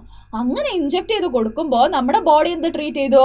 ഇത് നമ്മുടെ ഹ്യൂമന്റെ പ്രോട്ടീൻ അല്ലല്ലോ, ഇത് വേറെ എവിടുന്നോ വന്ന പ്രോട്ടീൻ ആണല്ലോ എന്ന് ഐഡന്റിഫൈ ചെയ്തിട്ട് അതിനെ കില്ല് ചെയ്യാൻ തുടങ്ങി. ഓക്കെ, അതിനെയാണ് നമ്മൾ പറയുന്നത് ഇമ്മ്യൂണോളജിക്കൽ റെസ്പോൺസ്. ഓക്കെ, ഇത് സെറ്റ് ആവില്ല മോനെ എന്ന് നമ്മൾ മനസ്സിലാക്കിയിട്ട് ഇത് നടന്നുകൊണ്ടുണ്ടായിരുന്നത് 1923 ഓക്കെ, 1923 ഇങ്ങനെയുള്ള ഒരു പിഗും അതുപോലെ തന്നെ കാറ്റൽസിനൊക്കെ സ്ലോട്ടർ ചെയ്തിട്ട് അതിന്റെ പാൻക്രിയ എടുത്തിട്ട് നമ്മൾ ചെയ്തുകൊണ്ടിട്ടുണ്ടായിരുന്നത്. അത് കഴിഞ്ഞിട്ട് കുറെ കാലം കഴിഞ്ഞതിന് ശേഷം എല്ലി ലില്ലി എന്ന് പറയുന്ന ഒരു കമ്പനി എന്ത് ചെയ്തു? സോ പിഗും ഇതൊക്കെ വെച്ചിട്ട് ഒന്നും ചെയ്യാൻ പറ്റില്ല, നമ്മൾ കുറച്ചുകൂടെ ബെറ്റർ ആയിട്ടുള്ള എന്തെങ്കിലും ഒരു കാര്യം നമ്മൾ ചെയ്യണം, ഞാൻ ഇപ്പൊ ശരിയാക്കി തരാമെന്ന് പറഞ്ഞിട്ട് എല്ലി ലില്ലി എന്ന് പറയുന്ന ഒരു കമ്പനി എന്ത് ചെയ്തു? എന്താ ചെയ്തത്? ഒന്ന് പറഞ്ഞേ, എന്താ ചെയ്തത്? എല്ലി ലില്ലി എന്ന് പറയുന്ന കമ്പനി ആദ്യം ഫസ്റ്റ് ഞാൻ നമ്മുടെ സ്ട്രക്ചർ ഓഫ് ഇൻസുലിൻ ഒന്ന് മനസ്സിലാക്കട്ടെ, അത് കഴിഞ്ഞതിന് ശേഷം നമുക്ക് ബാക്കിയുള്ള കാര്യങ്ങളൊക്കെ പഠിക്കാമെന്ന് പറഞ്ഞിട്ട് എന്തെങ്കിലുമൊക്കെ ചെയ്യാന്ന് പറഞ്ഞിട്ട് ആദ്യം അവർ സ്ട്രക്ചർ ഓഫ് ഇൻസുലിനെ മനസ്സിലാക്കി. എങ്ങനെയായിരുന്നു ഇൻസുലിൻ ഉണ്ടായിരുന്നത്? ഇൻസുലിന് 2 ചെയിനാണ്, 2 പോളിപെപ്റ്റൈഡ് ചെയിനാണ് ഉണ്ടായിരുന്നത്. ഓക്കെ, 2 പോളിപെപ്റ്റൈഡ് ചെയിനാണ് ഉള്ളത്. ഇത് എ ചെയിന്, ഓക്കെ, ഇത് ബി ചെയിന്. ഓക്കെ, ഈ 2 ചെയിനും കണക്റ്റഡ് ബൈ ഡൈസൾഫൈഡ് ബോണ്ട്. ഇതിൽ എന്തുണ്ട്? ഡൈസൾഫൈഡ് ബോണ്ട് ഉണ്ട്. ഓക്കെ, സോ ഇത് അവർ മനസ്സിലാക്കി. അതായത് എ പോളിപെപ്റ്റൈഡ് ചെയിൻ ഉണ്ട്, ബി പോളിപെപ്റ്റൈഡ് ചെയിൻ ഉണ്ട്. ഇതാണ് active insulin. Active insulin, okay, ഇതാണ് നമ്മുടെ ബോഡിയിൽ ബ്ലഡ് ഷുഗർ ലെവലിനെ കൺട്രോൾ ചെയ്യുന്നത്. ഓക്കെ, പക്ഷെ നമ്മുടെ ബോഡിയിൽ ഫസ്റ്റ് പ്രൊഡ്യൂസ് ആവുന്നത് ഇങ്ങനെയുള്ള ഒരു ഇൻസുലിൻ അല്ല, പ്രോ ഇൻസുലിൻ എന്ന് പറയും. പ്രോ ഇൻസുലിൻ്റെ സ്ട്രക്ചർ എങ്ങനെയാണ്? സി, ഇതാണ് പ്രോ ഇൻസുലിൻ്റെ സ്ട്രക്ചർ. പ്രോ ഇൻസുലിൻ്റെ സ്ട്രക്ചർ എങ്ങനെ ഉണ്ടാവും ചോദിച്ചിട്ടുണ്ടെങ്കിൽ, സി, ഇതാണ് എ ചെയിന്, ഇവിടെ സി ചെയിൻ ഉണ്ടാവും, അത് കഴിഞ്ഞിട്ട് ബി ചെയിൻ ഉണ്ടാവും. A chain, C chain, B chain. So ഇത് എങ്ങനെയാണ് മടങ്ങിയിരിക്കുന്നത്? എ ചെയിന്, അത് കഴിഞ്ഞിട്ട് സി ചെയിൻ ഇങ്ങനെ മടങ്ങിയിട്ട് ആൻഡ് അത് കഴിഞ്ഞിട്ട് ബി ചെയിൻ ഉണ്ടാവും. Okay, so this is A chain, this is C chain, this is B chain. Okay, so ഇതിങ്ങനെ മടങ്ങുന്നത് കൊണ്ട് എന്ത് സംഭവിച്ചു? ഈ എയും ബിയും അടുത്തടുത്തേക്ക് വന്നു അല്ലെ? അടുത്തടുത്തേക്ക് വന്നു കഴിഞ്ഞതിന് ശേഷം ഇത് രണ്ടും തമ്മിൽ, എ ചെയിനും ബി ചെയിനും തമ്മിൽ ഡൈസൾഫൈഡ് ബോണ്ടിനെ ക്രിയേറ്റ് ചെയ്യാൻ അത് ഹെൽപ്പ് ചെയ്തു. അങ്ങനെ ക്രിയേറ്റ് ആയി കഴിഞ്ഞതിന് ശേഷം ഇനി എൻ്റെ ഒരു പ്രസൻസിൻ്റെ ഇവിടെ ആവശ്യമില്ല എന്ന് മനസ്സിലാക്കിയതിന് ശേഷം സി ചെയിൻ എന്തായി? ഇവിടുന്ന് കട്ടായിട്ട് ദൂരെ പോയി. ഓക്കെ, ക്ലിയർ ആയോ? എല്ലാവർക്കും ക്ലിയർ ആയോ? So this is pro insulin. So ഇത് സി ചെയിനും കൂടെ ഉണ്ടെങ്കിൽ അത് പ്രോ ഇൻസുലിൻ. സി ചെയിന് കട്ടായി പോയി കഴിഞ്ഞതിന് ശേഷം ഇതിനെ നമ്മൾ എന്തെന്ന് വിളിക്കും? Active insulin. സോ ഇത് നമ്മുടെ എല്ലി ലില്ലി കമ്പനി, US ബേസ്ഡ് ഒരു കമ്പനിയാണ്. ഈ കമ്പനി മനസ്സിലാക്കി. ഓക്കെ, മനസ്സിലാക്കി കഴിഞ്ഞതിന് ശേഷം നമുക്ക് എ ചെയിനും ബി ചെയിനും പോരെ, സി ചെയിൻ എന്തിനാ? വെറുതെ ആവശ്യമില്ലാതെ സി ചെയിൻ എന്തിനാ എന്ന് അവർ ആലോചിച്ചു കഴിഞ്ഞതിന് ശേഷം അവരെന്ത് ചെയ്തു? ഫസ്റ്റ് എ ചെയിനിനെ മാത്രം സെപ്പറേറ്റ് ആയിട്ട് പ്രൊഡ്യൂസ് ചെയ്തു, ബി ചെയിനിനെ മാത്രം സെപ്പറേറ്റ് ആയിട്ട് പ്രൊഡ്യൂസ് ചെയ്തു. Okay, with the help of ഈക്കോലൈ bacteria. So ആദ്യം mRNA, അതായത് ഒരു ഹ്യൂമൻ്റെ ബോഡിയിൽ നിന്നും ഇൻസുലിൻ പ്രൊഡ്യൂസ് ചെയ്യുന്ന ഒരു ജീനിനെ സെപ്പറേറ്റ് ആക്കി എടുത്ത്, എ ചെയിനിനെ സെപ്പറേറ്റ് ആക്കി എടുത്ത്, അതിന് cDNA എന്ന് പറയും. Okay, cDNA four A chain. Okay, A ചെയിനിനുള്ള cDNA എടുത്തു, ബി ചെയിനിനുള്ള cDNAയും എടുത്തു. ഓക്കെ, സോ അങ്ങനെ എടുത്തു കഴിഞ്ഞതിന് ശേഷം ഇതിനെ ഒരു പ്ലാസ്മിഡിലേക്ക് ഇൻസേർട്ട് ചെയ്ത് കൊടുത്തു. ഓക്കെ, ഇതിനും സെപ്പറേറ്റ് ആയിട്ട് ഒരു പ്ലാസ്മിഡിലേക്ക് ഇൻസേർട്ട് ചെയ്ത് കൊടുത്തു. ഓക്കെ, സോ എ ചെയിന് ഈ പ്ലാസ്മിഡിലുണ്ട്, ബി ചെയിൻ ഈ പ്ലാസ്മിഡിലുണ്ട്. അത് കഴിഞ്ഞതിന് ശേഷം അത് ഈക്കോലൈ ബാക്ടീരിയയിലേക്ക് ഇൻസേർട്ട് ചെയ്ത് കൊടുത്തു. ഓക്കെ, ഈക്കോലൈ ബാക്ടീരിയയിലേക്ക് ഇൻസേർട്ട് ചെയ്ത് കൊടുത്തതിന് ശേഷം ഈ ഒരു ഈക്കോലൈ ബാക്ടീരിയ പ്രോട്ടീൻ സിന്തസിസ് ചെയ്യുന്നതിൻ്റെ കൂടെ തന്നെ ഈ എ ചെയിനിനെയും പ്രൊഡ്യൂസ് ചെയ്തു, ഇവിടെ ബി ചെയിനിനെയും പ്രൊഡ്യൂസ് ചെയ്തു. സോ ഈ എ ചെയിനും ബി ചെയിനും സെപ്പറേറ്റ് ആയിട്ട് പ്രൊഡ്യൂസ് ആയി കഴിഞ്ഞതിന് ശേഷം അത് രണ്ടിനും എക്സ്ട്രാക്ട് ചെയ്തിട്ട് ഒരു ബോട്ടിലിനകത്ത് എ ചെയിനും ബി ചെയിനും ആഡ് ചെയ്ത ഉടനെ എന്തായി? എ ചെയിനും ബി ചെയിനിൻ്റെ നടുവിൽ ഡൈസൾഫൈഡ് ബോണ്ട് ക്രിയേറ്റ് ആയി. അങ്ങനെ ആക്റ്റീവ് ആയിട്ടുള്ള ഒരു ഇൻസുലിൻ പ്രൊഡ്യൂസ് ആയി. ഓക്കെ, ക്ലിയർ ആയോ? ഇതാണ് നമ്മുടെ എല്ലി ലില്ലി ചെയ്ത ഒരു എക്സ്പെരിമെൻറ്റ്. എല്ലി ലില്ലി എന്ന് പറയുന്ന ഒരു US ബേസ്ഡ് കമ്പനിയാണ്. അവരാണ് എന്ത് ചെയ്തത്? ഹ്യൂമൻ ജീനിനെ വെച്ചിട്ട് ഇൻസുലിനെ പ്രൊഡ്യൂസ് ചെയ്തത്. സോ ഇതിനെ നമ്മൾ എന്തെന്ന് വിളിക്കും?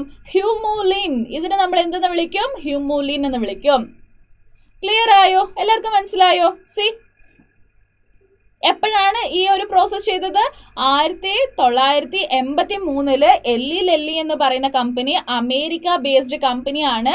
അവരെന്ത് ചെയ്തു? DNA സീക്വൻസിനെ, A and B സീക്വൻസിന് separate ആയിട്ട് എടുത്തിട്ട് അതിനെ ഈക്കോലൈ ബാക്ടീരിയയിൽ ഇൻസേർട്ട് ചെയ്തിട്ട് സെപ്പറേറ്റ് ആയിട്ട് എ ചെയിനും ബി ചെയിനും പ്രൊഡ്യൂസ് ചെയ്തു. അത് രണ്ടിനെ കമ്പൈൻ ചെയ്തപ്പോൾ നമുക്ക് എന്ത് കിട്ടി? ഒരു ഇൻസുലിൻ കിട്ടി. ആ ഇൻസുലിനെ നമ്മൾ വിളിക്കുന്ന പേരാണ് ഹ്യൂമുലിൻ. യെസ്, ഓക്കെ, ക്ലിയർ അല്ലേ? ക്ലിയർ അല്ലേ? സോ എന്തിനാണ് നമ്മൾ ഈ സി പെപ്റ്റൈഡ് ചെയിനിനെ നമ്മൾ എടുക്കാത്തത്? സി പെപ്റ്റൈഡ് ചെയിന് നമുക്ക് ആക്ച്വലി ആവശ്യമില്ലാത്തതാണ്. ആക്റ്റീവ് ആയിട്ടുള്ള ഇൻസുലിനിൽ സി പെപ്റ്റൈഡ് ചെയിൻ ഇല്ല.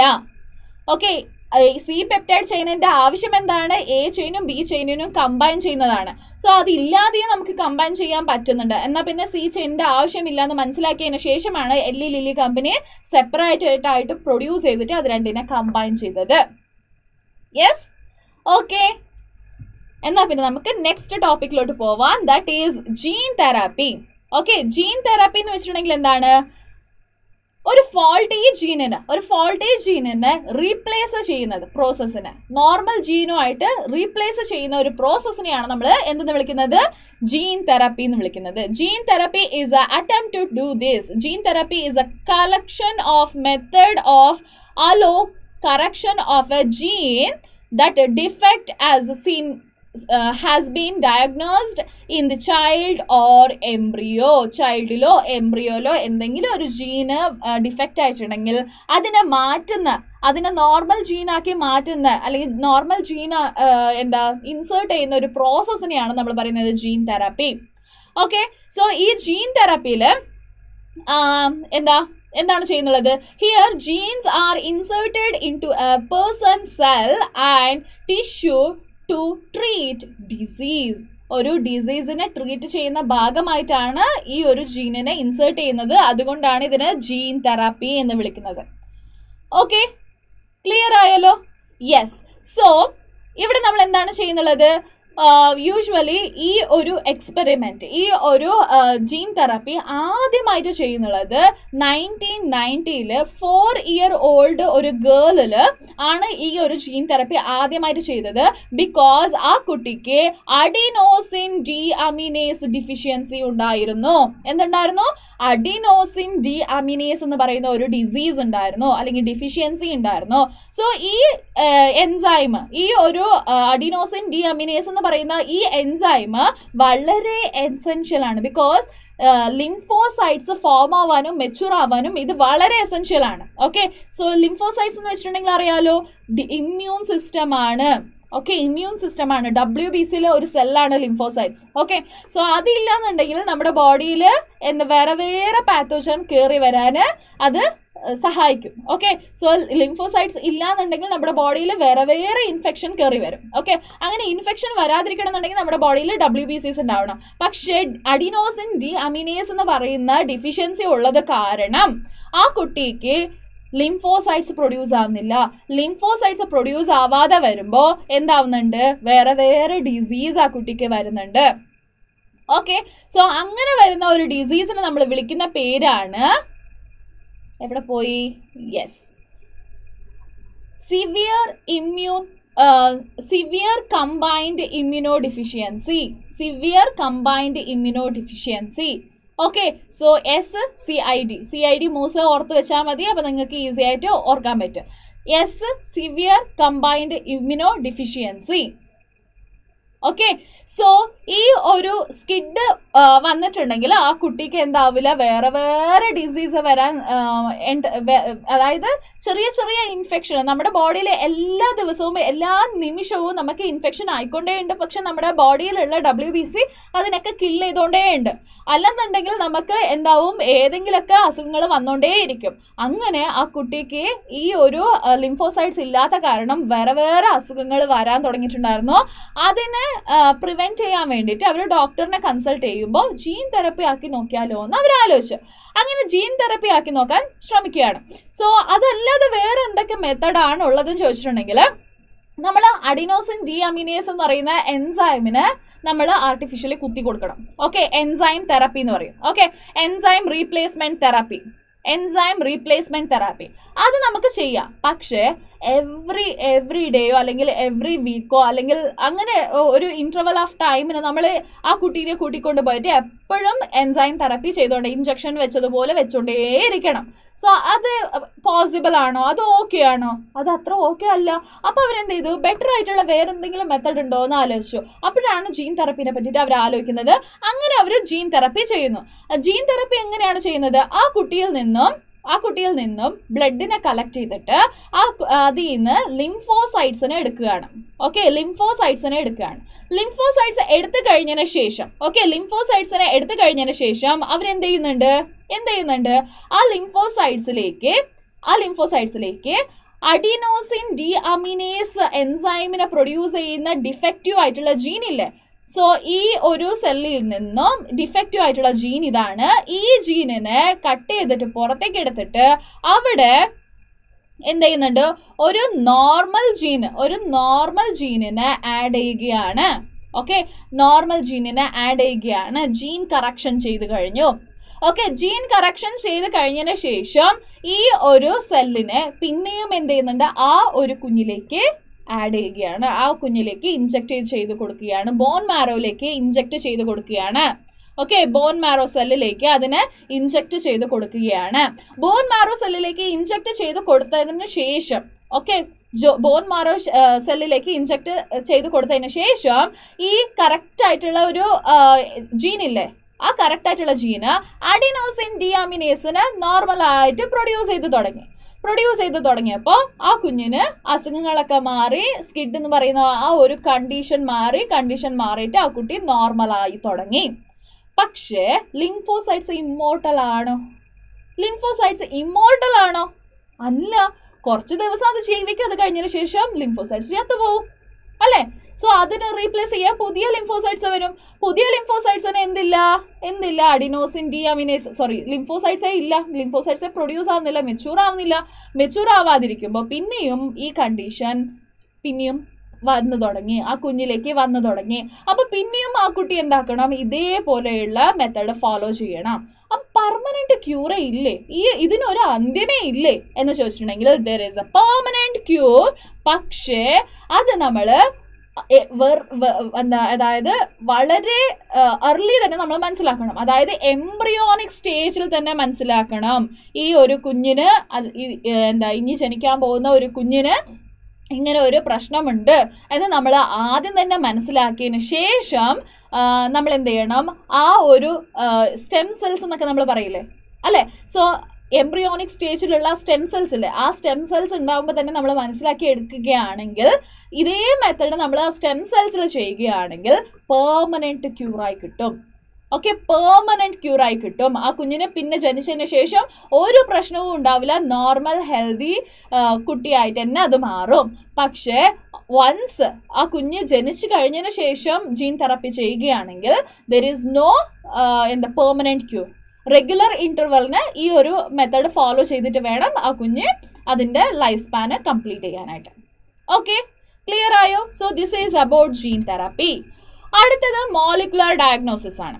ഓക്കെ, സോ മോളിക്കുലർ ഡയഗ്നോസിസ് എന്ന് വെച്ചിട്ടുണ്ടെങ്കിൽ എന്താണ്, മോളിക്കുലർ ലെവലിൽ നമ്മൾ ഡയഗ്നോസിസ് ചെയ്യുക. ഡയഗ്നോസിസ് എന്ന് വെച്ചിട്ടുണ്ടെങ്കിൽ ഐഡന്റിഫിക്കേഷൻ ഓഫ് ഡിസീസ് അല്ലെ? So early detection is very very very very important for complete cure of a disease.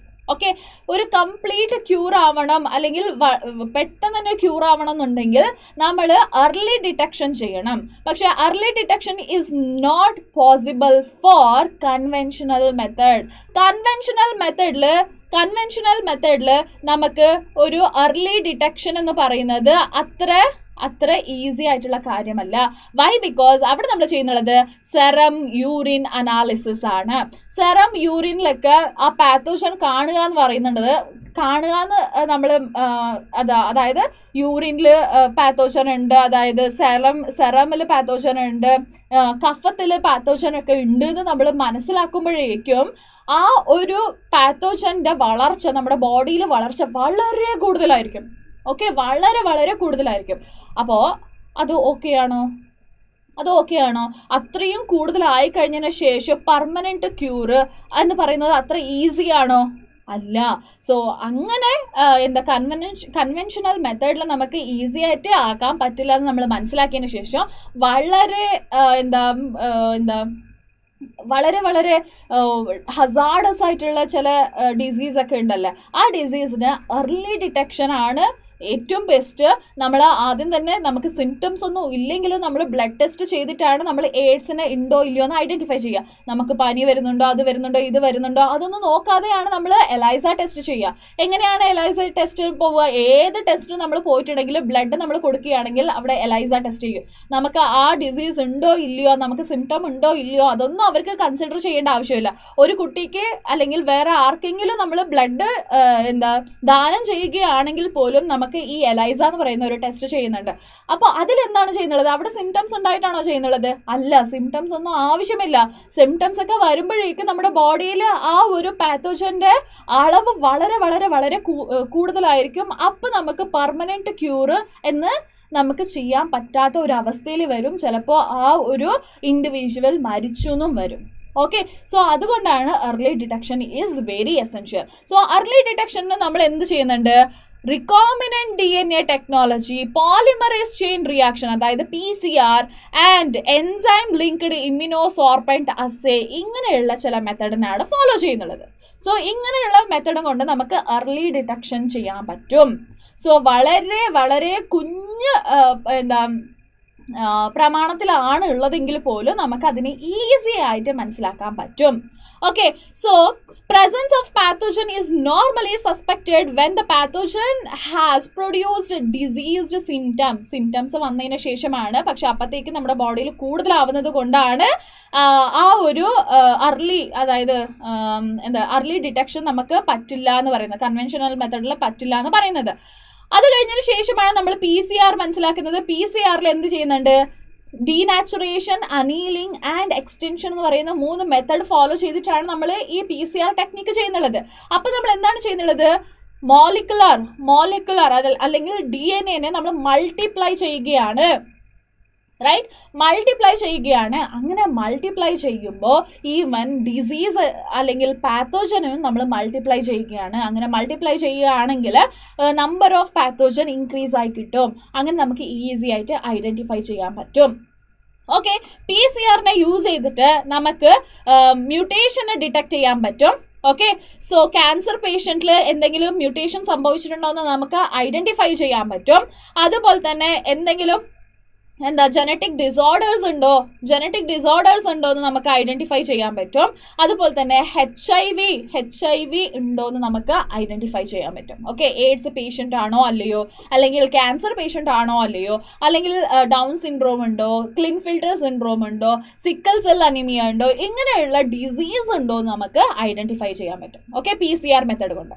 Okay, yes, a single stranded DNA or RNA അത് റേഡിയോ ആക്റ്റീവ്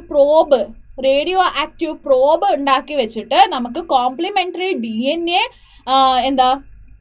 മാച്ച് ചെയ്ത് നോക്കുമ്പോൾ അവിടെ match ആവുന്നുണ്ടോ അല്ലയോ എന്ന് ഐഡന്റിഫൈ ചെയ്തിട്ടും ആട്ടോ റേഡിയോഗ്രഫി എന്ന് പറയുന്ന മെത്തഡിലൂടെയും നമുക്ക് ഡിസീസിനെ ഐഡന്റിഫൈ ചെയ്യാൻ പറ്റും. ആട്ടോ റേഡിയോഗ്രഫി. ഓക്കെ, ആട്ടോ റേഡിയോഗ്രഫി നമ്മൾ ഡീറ്റെയിൽ ആയിട്ട് മോളിക്കുലർ ബേസിസ് ഓഫ് ഇൻഹെറിറ്റൻസ് എന്ന് പറയുന്ന ഒരു ചാപ്റ്ററിൽ, അതായത് DNA ഫിംഗർ പ്രിന്റിംഗ് എന്ന് പറയുന്ന ഒരു ടോപ്പിക്കിൽ നമ്മൾ ഡീറ്റെയിൽ ആയിട്ട് പഠിക്കുന്നുണ്ട്. സോ ആ ടോപ്പിക്കിൽ നമുക്ക് കുറച്ചുകൂടെ ഡീറ്റെയിൽ ആയിട്ട് പഠിക്കാം കേട്ടോ. യെസ്, സോ ഓട്ടോ റേഡിയോഗ്രഫി എന്ന് വെച്ചിട്ടുണ്ടെങ്കിൽ ഇതാണ്. ഫോർ എക്സാമ്പിൾ നമുക്ക് കളർ മാറ്റാം അല്ലേ? യെസ്, ഇതാണ് നമ്മുടെ ഒരു DNA സ്ട്രാൻഡ് എന്ന് വെച്ചോളൂ. Okay, so single stranded DNA ആണ് നമ്മളിവിടെ എടുക്കുന്നത്, ഡബിൾ സ്ട്രാൻഡഡ് അല്ല. സോ സിംഗിൾ സ്ട്രാൻഡഡ് ആണ് എടുക്കുന്നത്. സോ സിംഗിൾ സ്ട്രാൻഡഡ് DNA എടുത്തിട്ട് അതിൽ ആ DNA സ്ട്രാൻഡ് റേഡിയോ ആക്റ്റീവ് പ്രോബാണ് വെച്ചിരിക്കുന്നത്. സോ ഇത് ഡിസീസ്ഡ് കണ്ടീഷൻ, ഫോർ എക്സാമ്പിൾ നമുക്ക് ഇതിന് ഡിസീസ്ഡ് കണ്ടീഷനുള്ള ഒരു DNA സ്ട്രാൻഡ് നമുക്ക് ലേബൽ ചെയ്തിരിക്കുന്നത് ഇത് ഡിസീസ് കണ്ടീഷനിലുള്ള ഒരു DNA ആണ്. ഓക്കെ, സോ ഇതേപോലെ തന്നെ നമ്മുടെ സസ്പെക്റ്റ് ആയിട്ടുള്ള ആ ഒരു ഇൻഡിവിജ്വൽ ഇതേപോലെ തന്നെ ഇതിന് കോംപ്ലിമെന്ററി ആയിട്ടുള്ള DNA ഉണ്ടെങ്കിൽ അത് വന്നിട്ട് എന്ത് ചെയ്യും? ഇതിനെ കമ്പൈൻ ചെയ്യും. ഓക്കെ, ഇതിനെ കമ്പൈൻ ചെയ്യുമ്പോൾ ഇത് എന്താവും? നമ്മൾ എക്സ്റേ പോലൊക്കെയുള്ള UV ലൈറ്റിൽ നമ്മൾ നോക്കുകയാണെങ്കിൽ, ഓക്കെ, UV ലൈറ്റിൽ നമ്മൾ ഈ ഒരു ഷീറ്റിനെ വെച്ച് നോക്കുകയാണെങ്കിൽ അത് തെളിഞ്ഞു കാണുകയാണെങ്കിൽ ആ കുട്ടിക്ക് അല്ലെങ്കിൽ ആ ഒരു പേഴ്സണ് ഡിസീസ് ഉണ്ട് നമുക്ക് മനസ്സിലാക്കാൻ പറ്റും. ഓക്കെ, യെസ്, അതുപോലെ തന്നെ ELISA test antigen antibody interaction വെച്ചിട്ടാണ് ഇത് ചെയ്യുക. Okay, antigen antibody. Usually HIV പേഷ്യൻസിന് ചെയ്യുന്നത് ഈ ഒരു എലൈസ ടെസ്റ്റ് ആണ്. എന്താണ് എലൈസ എന്ന് വെച്ചിട്ടുണ്ടെങ്കിൽ എൻസൈം ലിങ്ക്ഡ് ഇമ്മ്യൂണോ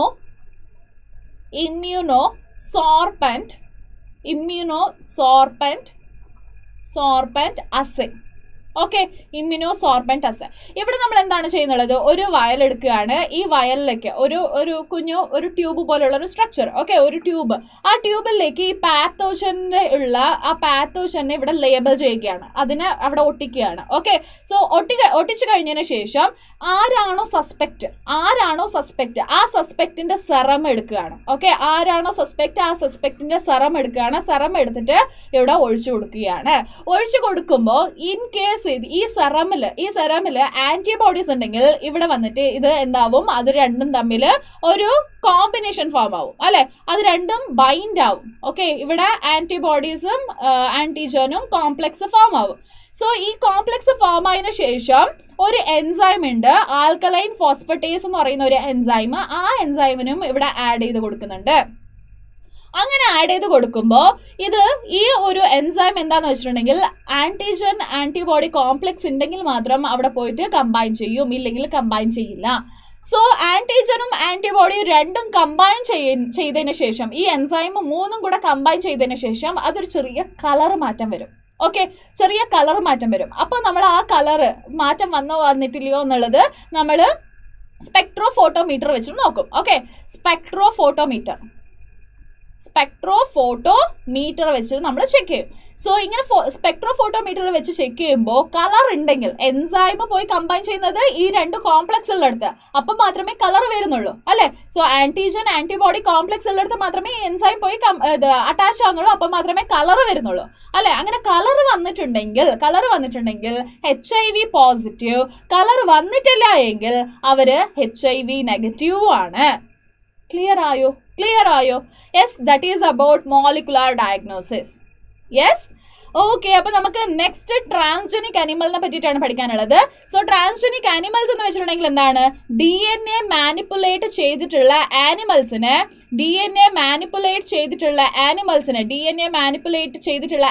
നമ്മൾ ട്രാൻസ്ജനിക് അനിമൽസ് എന്ന് വിളിക്കും.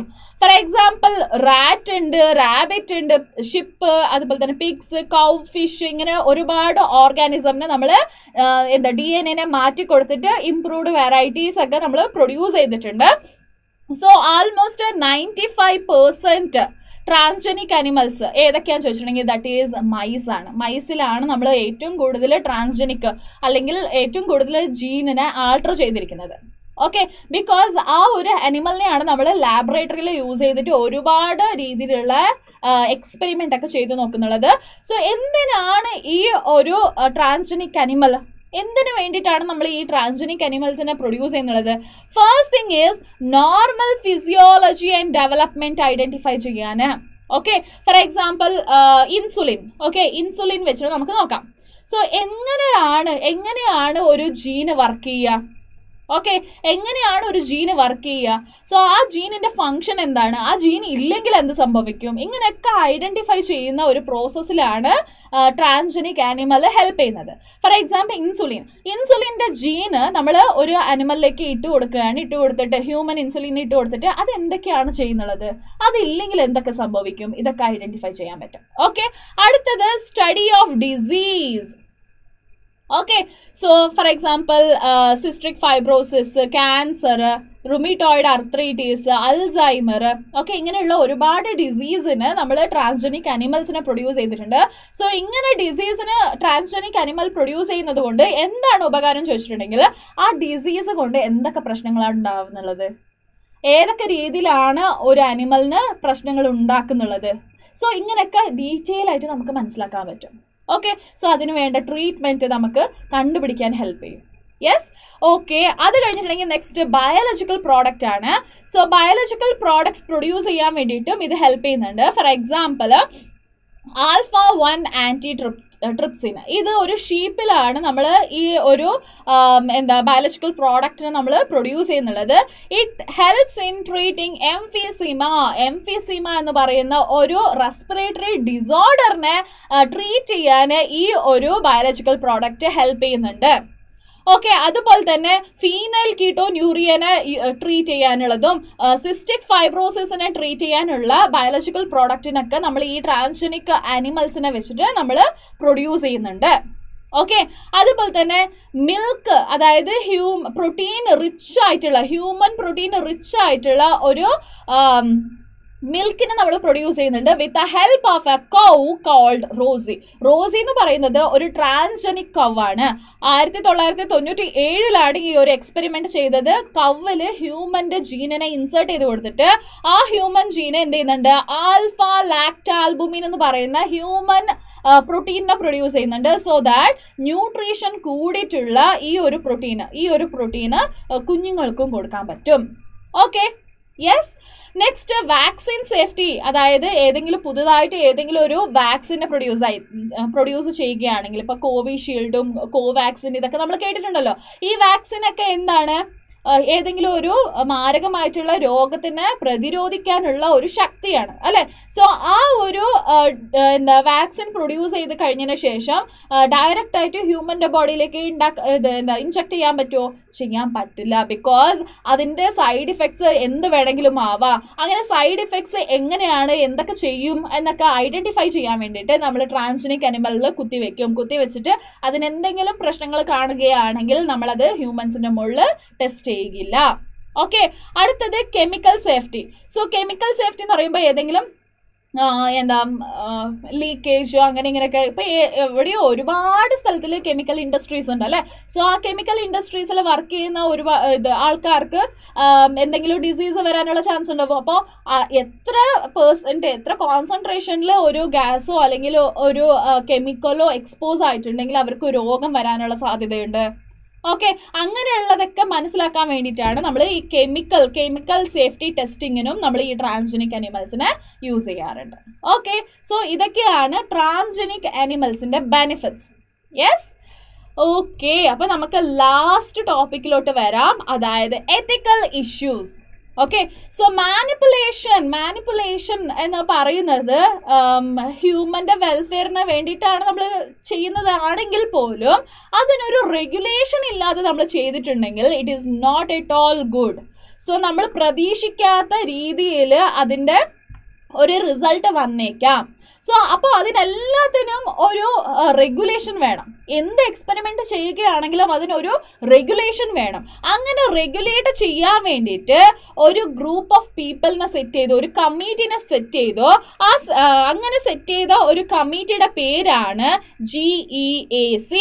എന്താണ് GEAC? ക്ലിയർ ആയോ? So manipulation of living organism by human race cannot go on any further without regulation or regulation ഇല്ലാതെ ഇങ്ങനെ ഒന്നും ചെയ്യാൻ പാടില്ല. സോ some ethical standard, ഒരു ethical standard എല്ലാത്തിനും വളരെ എസെൻഷ്യൽ ആണ്. ഒരു മൊറാലിറ്റി എല്ലാവർക്കും ആവശ്യമാണ്. അല്ലെന്നുണ്ടെങ്കിൽ എല്ലാ അനിമൽസിനും എല്ലാ പ്ലാന്റ്സിനും നമ്മൾ ഒരു കണക്കും ഇല്ലാതെ എങ്ങനെ വേണമെങ്കിലും മാറ്റിയെടുക്കാം. അങ്ങനെ മാറ്റിയെടുത്തിരുന്നാൽ നമുക്ക് ബെനിഫിറ്റും ആവുമായിരിക്കും, ചിലപ്പോൾ അത് ഹാംഫുള്ളും ആവുമായിരിക്കും. ബിക്കോസ് ഒരു അനിമലോ ഒരു പ്ലാന്റോ ലാബറട്ടറിയിൽ ഒരു ക്യാപ്റ്റീവ് കണ്ടീഷനിൽ ഉള്ളതുപോലെ ആയിരിക്കില്ല ഒരു ഫീൽഡിൽ ഇറങ്ങിക്കഴിഞ്ഞതിന് ശേഷം അല്ലെ. അതിൻ്റെ ക്യാരക്ടറിസ്റ്റിക്സ് കംപ്ലീറ്റ്ലി മാറാം, ചേഞ്ചസ് ആവാം. സോ ഇതൊക്കെ മനസ്സിലാക്കിയതിന് ശേഷം ഇന്ത്യൻ ഗവൺമെൻറ് ഒരു ടീമിനെ സെറ്റ് ചെയ്തു.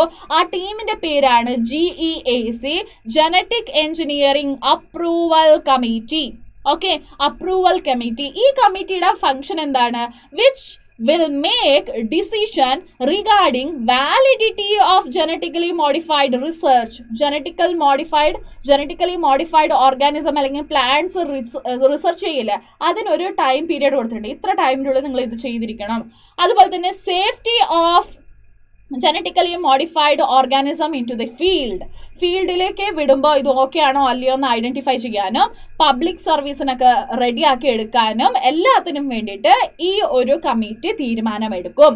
Okay, so the modification usage of living organism for public services and medicine as a food medicine sources, for example, also created problem with the patent granted for the same. So even though എല്ലാം സെറ്റാണ് okay ആണെന്നൊക്കെ വിചാരിച്ചിട്ട് നമ്മൾ ആ മെഡിസിനെയോ അല്ലെങ്കിൽ ആ ഒരു food നമ്മൾ ലാബറട്ടറിയിൽ ചെയ്ത് വെച്ചിരിക്കുന്ന ആ ഒരു സാധനത്തിന് നമ്മൾ ഫീൽഡിലേക്ക് വിടുമ്പോൾ, ആ ഒരു പ്ലാന്റിനെ ഫീൽഡിൽ വളർത്തുമ്പോൾ അത് അഡ്വേഴ്സ് ഇഫക്റ്റ് തരാം. സോ അതിനൊക്കെ വേണ്ടിയിട്ടാണ് നമ്മൾ എന്ത് ചെയ്തിട്ടുള്ളത്, ഇപ്പോൾ ജനറ്റിക്കലി മോഡിഫൈഡ് ഓർഗാനിസമിന് ഒന്ന് സെറ്റ് ചെയ്യാൻ വേണ്ടിയിട്ട്, അല്ലെങ്കിൽ ഒരു സ്റ്റാൻഡേർഡ്, ഒരു മൊറാലിറ്റി, ഒരു എത്തിക്കലി ഒരു സ്റ്റാൻഡേർഡ് എടുക്കാൻ വേണ്ടിയിട്ട് ഒരു കമ്മിറ്റിനെ രചിച്ചിരിക്കുന്നത്.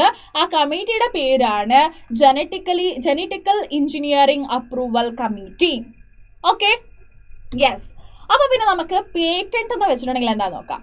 There is a growing public anger that certain companies are being granted patent for product and technology that make us of the genetic material, plants and other biological resources that have long been identified, developed and used by farmers and indigenous peoples of specific region or country.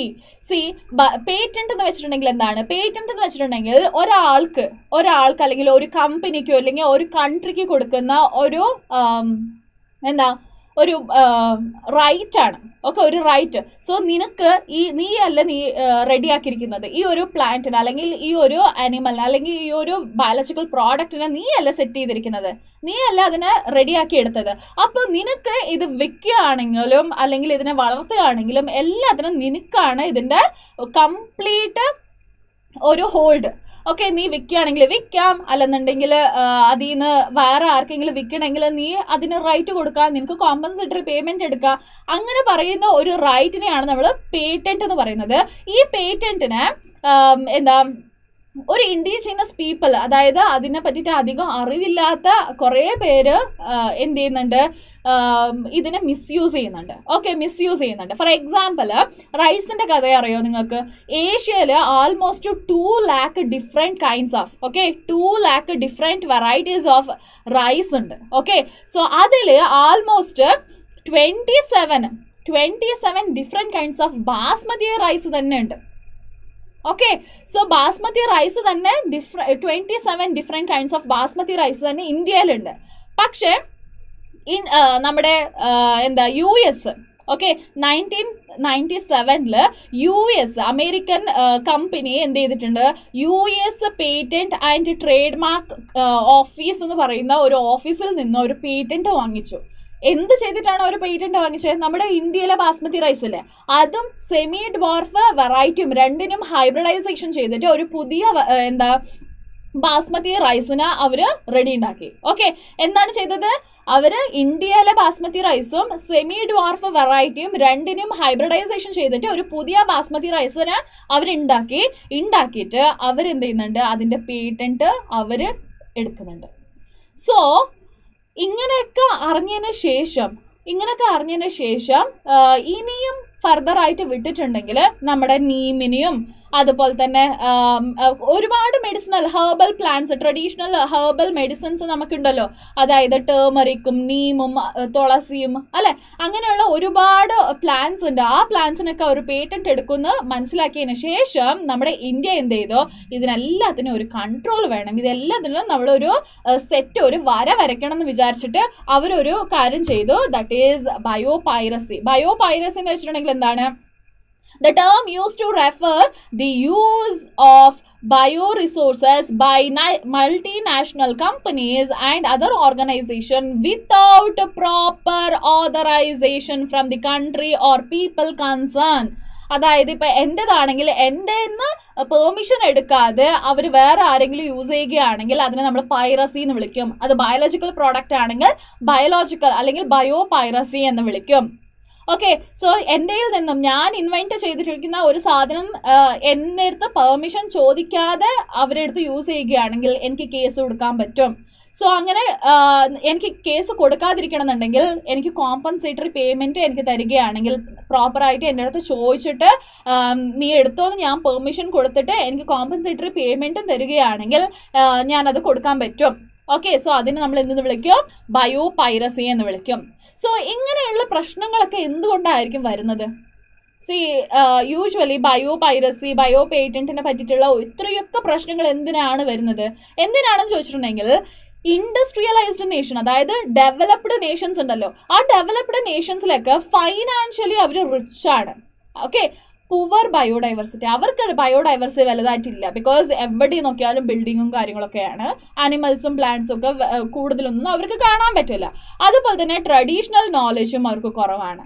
പക്ഷേ developing country like us, നമ്മുടെ developing country ഒക്കെ ഉണ്ടല്ലോ, അവർക്ക് financially നമ്മൾ കുറച്ച് കുറവാണെങ്കിൽ പോലും നമുക്കൊക്കെ എന്തുണ്ട്? ബയോഡൈവേഴ്സിറ്റിയും കൂടുതലാണ്. വേറെ വേറെ ഡിഫറെൻറ്റ് കൈൻഡ്സ് ഓഫ് ഓർഗാനിസം നമ്മുടെ ചുറ്റുമുണ്ട്. അതുപോലെ തന്നെ ട്രഡീഷണൽ നോളജ്, ഇപ്പം നീം, അതുപോലെ തന്നെ തുളസി, അതൊക്കെ നമ്മൾ എത്രയോ കാലം കൊണ്ട് മെഡിസിനായിട്ട് യൂസ് ചെയ്യുന്നുണ്ട് അല്ലേ? അങ്ങനെയുള്ള ഒരുപാട് ട്രഡീഷണൽ നോളജ് ഉണ്ട്. ഈ ട്രഡീഷണൽ നോളജ് ഒക്കെ നമ്മൾ എന്ത് ചെയ്യാൻ പറ്റും? ഓക്കെ, സോ ഈ ട്രഡീഷണൽ നോളജ് ഒക്കെ ഉണ്ടല്ലോ, ഇതൊക്കെ നമ്മൾക്ക് പറഞ്ഞു കൊടുത്തിട്ട് ഈ സാധനം അവർക്ക് കയറ്റി അയച്ചു കൊടുത്തിട്ടുണ്ടെങ്കിൽ അവർ ഈ ഒരു പ്രോഡക്റ്റിനെ പ്രൊഡ്യൂസ് ചെയ്തിട്ട് നമുക്ക് കോമ്പൻസേറ്ററി പേയ്മെൻറ്റും കിട്ടും, എല്ലാം കിട്ടും എന്നൊക്കെ വിചാരിച്ചിട്ടാണ് നമ്മൾ ഇതൊക്കെ ചെയ്യുന്നുള്ളത്. പക്ഷേ അവരെന്ത് ചെയ്തു? റിയാലിറ്റിയിൽ അവരെന്ത് ചെയ്തു? നമുക്ക് കറക്റ്റായിട്ട് തരേണ്ട ഒരു അംഗീകാരം തരുന്നില്ല, കോമ്പൻസേറ്ററി പേയ്മെൻറ്റ് തരുന്നില്ല. അതുമല്ലാതെ എക്സസീവായിട്ട് ആ ഒരു പ്രോഡക്റ്റിന് അവർ എടുക്കുന്നുണ്ട്. അങ്ങനെ എടുക്കുമ്പോൾ ഇത് ഓക്കെ അല്ല എന്ന് മനസ്സിലാക്കിയ നമ്മുടെ ഇന്ത്യൻ ഗവൺമെൻറ് എന്ത് ചെയ്തു? Second amendment of Indian patent ബില്ലിനെ അവർ അങ്ങ് സ്റ്റാർട്ട് ചെയ്തു. അതിൽ ഇങ്ങനെയുള്ള എല്ലാ ഇഷ്യൂസിനെ, ഇങ്ങനെയുള്ള എല്ലാ രീതിയിലുള്ള ഇഷ്യൂസിനെ കൺസിഡർ ചെയ്യും. അതുപോലെ തന്നെ പേറ്റന്റ് ടേമിന് എമർജൻസി പ്രോവിഷൻസ് എന്തെങ്കിലും വേണമെന്നുണ്ടെങ്കിൽ അതൊക്കെ സെറ്റ് ചെയ്യും. റിസർച്ചും ഡെവലപ്മെൻറ്റിനും വേണ്ടിയിട്ടുള്ള എല്ലാ കാര്യങ്ങളും നമ്മുടെ ഇന്ത്യയിൽ തന്നെ ചെയ്യാം, നമുക്ക് ഇവിടെ തന്നെ ചെയ്യാം എന്ന് പറഞ്ഞിട്ട് എല്ലാം ഇപ്പോൾ set ചെയ്തുകൊണ്ടുണ്ട്. Okay, so this is about R biotechnology and it's application എന്ന് പറയുന്ന ചാപ്റ്ററാണ്. സോ നിങ്ങൾക്ക് എല്ലാവർക്കും അടിപൊളിയായിട്ട് മനസ്സിലായെന്ന് വിചാരിക്കുന്നു. ഇൻ കേസ് നിങ്ങൾക്ക് എന്തെങ്കിലും ഡൗട്ട് ഉണ്ടെങ്കിൽ നമ്മുടെ കമൻറ്റ് ബോക്സിൽ ഇടുക. അതുമാത്രമല്ല, നിങ്ങൾക്ക് വേറെ ഏതെങ്കിലും പ്രോപ്പർ ആയിട്ടുള്ള നോട്ട്സ് വേണം, ടെസ്റ്റിൻ്റെ സീരീസ് വേണം, ഇമ്പോർട്ടൻ്റ് ആയിട്ടുള്ള ക്വസ്റ്റ്യൻസ് വേണം, PYQs ഒക്കെ വേണമെന്നുണ്ടെങ്കിൽ നമ്മുടെ ടെലഗ്രാം ഗ്രൂപ്പിലേക്കും കൂടെ ജോയിൻ ചെയ്യേണ്ട ലിങ്ക് നമ്മുടെ ഡിസ്ക്രിപ്ഷൻ ബോക്സിലും അതുപോലെ തന്നെ കമൻറ്റ് ബോക്സിലും കാണാം. അപ്പോൾ ഓടി പോവുക, വേദാന്തു മലയാളം എന്ന് പറയുന്ന ടെലഗ്രാം ഗ്രൂപ്പിലേക്ക് ജോയിൻ ചെയ്യുക. അതുമാത്രമല്ല, ഈ വീഡിയോ നിങ്ങൾക്ക് ഇഷ്ടപ്പെടുകയാണെങ്കിൽ തീർച്ചയായിട്ടും ലൈക്ക് ചെയ്യുക, ഫ്രണ്ട്സിനൊക്കെ ഒന്ന് ഷെയർ ചെയ്ത് കൊടുക്കുക. ആൻഡ് മോസ്റ്റ് ഇമ്പോർട്ടൻ്റ് ആയിട്ട് സബ്സ്ക്രൈബ് ചെയ്യാത്ത ആളാണ് നിങ്ങളെങ്കിൽ പെട്ടെന്ന് തന്നെ സബ്സ്ക്രൈബ് ചെയ്യുക. അപ്പോൾ പിന്നെ നമുക്ക് അടുത്ത വീഡിയോയിൽ വീണ്ടും കാണാം. ടാറ്റാ.